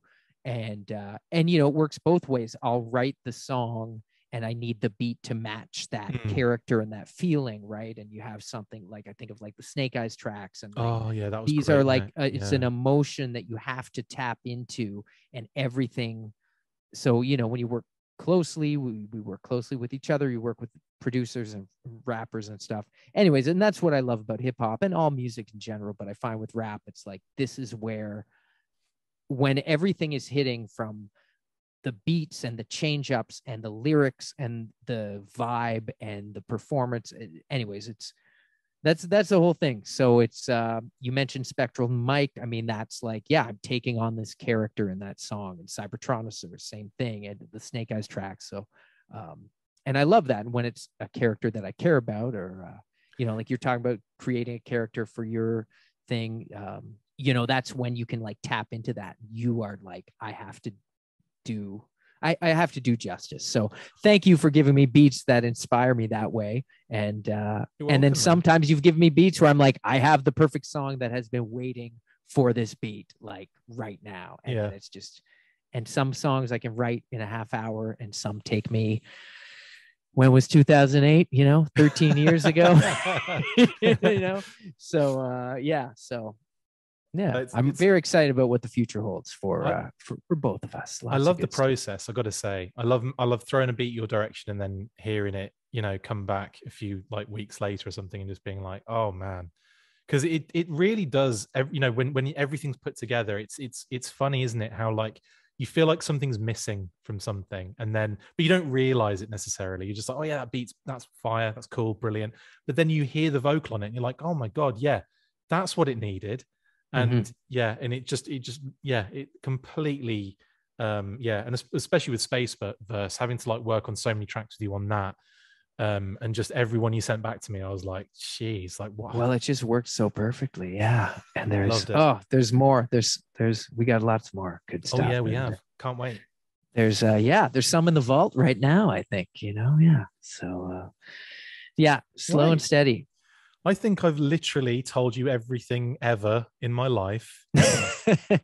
But you know what's great? You never spoke about any of this stuff on Full Force. I mean, maybe with you and I on our episodes, we've covered some of the same ground, like when you've, again, graciously had me on the show. But this was great. And I just wanted to, you know, talk to Diagnostik80 and get the background. That's what we do on the weekend. We hang out here. It's so great to finally get to just chill and just listen to you and hear all these great stories and understand more. And then I hope our listeners go and check out Full Force and hear that. And it's just nice to know, because I know who's there, you know, when you're not reporting on the latest pair of, you know, snow job boots. You know, you got to get them. Dr. Mindbender's monocle, you know. Mainframe's laptop. It would be Dr. Mindbender's codpiece, definitely, that they would do. No, man, it's been an absolute pleasure, man. I really appreciate you having me on, and I know it's gone on for absolute ages, but like, it was fun to just chat about all this stuff that I haven't really thought about for a long time, and then you start thinking about it, and you're like, oh my god, like. You kind of look back at it and you think, oh, actually, I've made quite a lot of stuff. Like I've made lot of things. Yeah. And I'm quite happy about it. Yeah. And you're just getting started, right? I always hear, everyone quotes like Stan Lee never really started doing stuff till he was 40, right? Like he was doing stuff, but the Marvel Universe didn't start till he was 40. I mean, there's so many other creators, you know, we could mention, but that one always pops up. But it's fun to think about that stuff. It is, yeah. I'm hoping I've got a few more years left in me and can start cranking out some really successful stuff. Like I'm really excited for it. Yeah, you already are, and you will. And there's so much good stuff coming. So thank you. I will be tuned into the full force, and we will be talking very soon. And listeners, you will be hearing a lot more from Diagnostic beats and otherwise. And so, yo, this is great. So, yeah. Sign out here. Rewind. I am the all-spark alpha to zeta prime. Diaclone, way ahead of my time. Optimus primal, transforming with a monkey on my spinal. Stunticons, junkie on.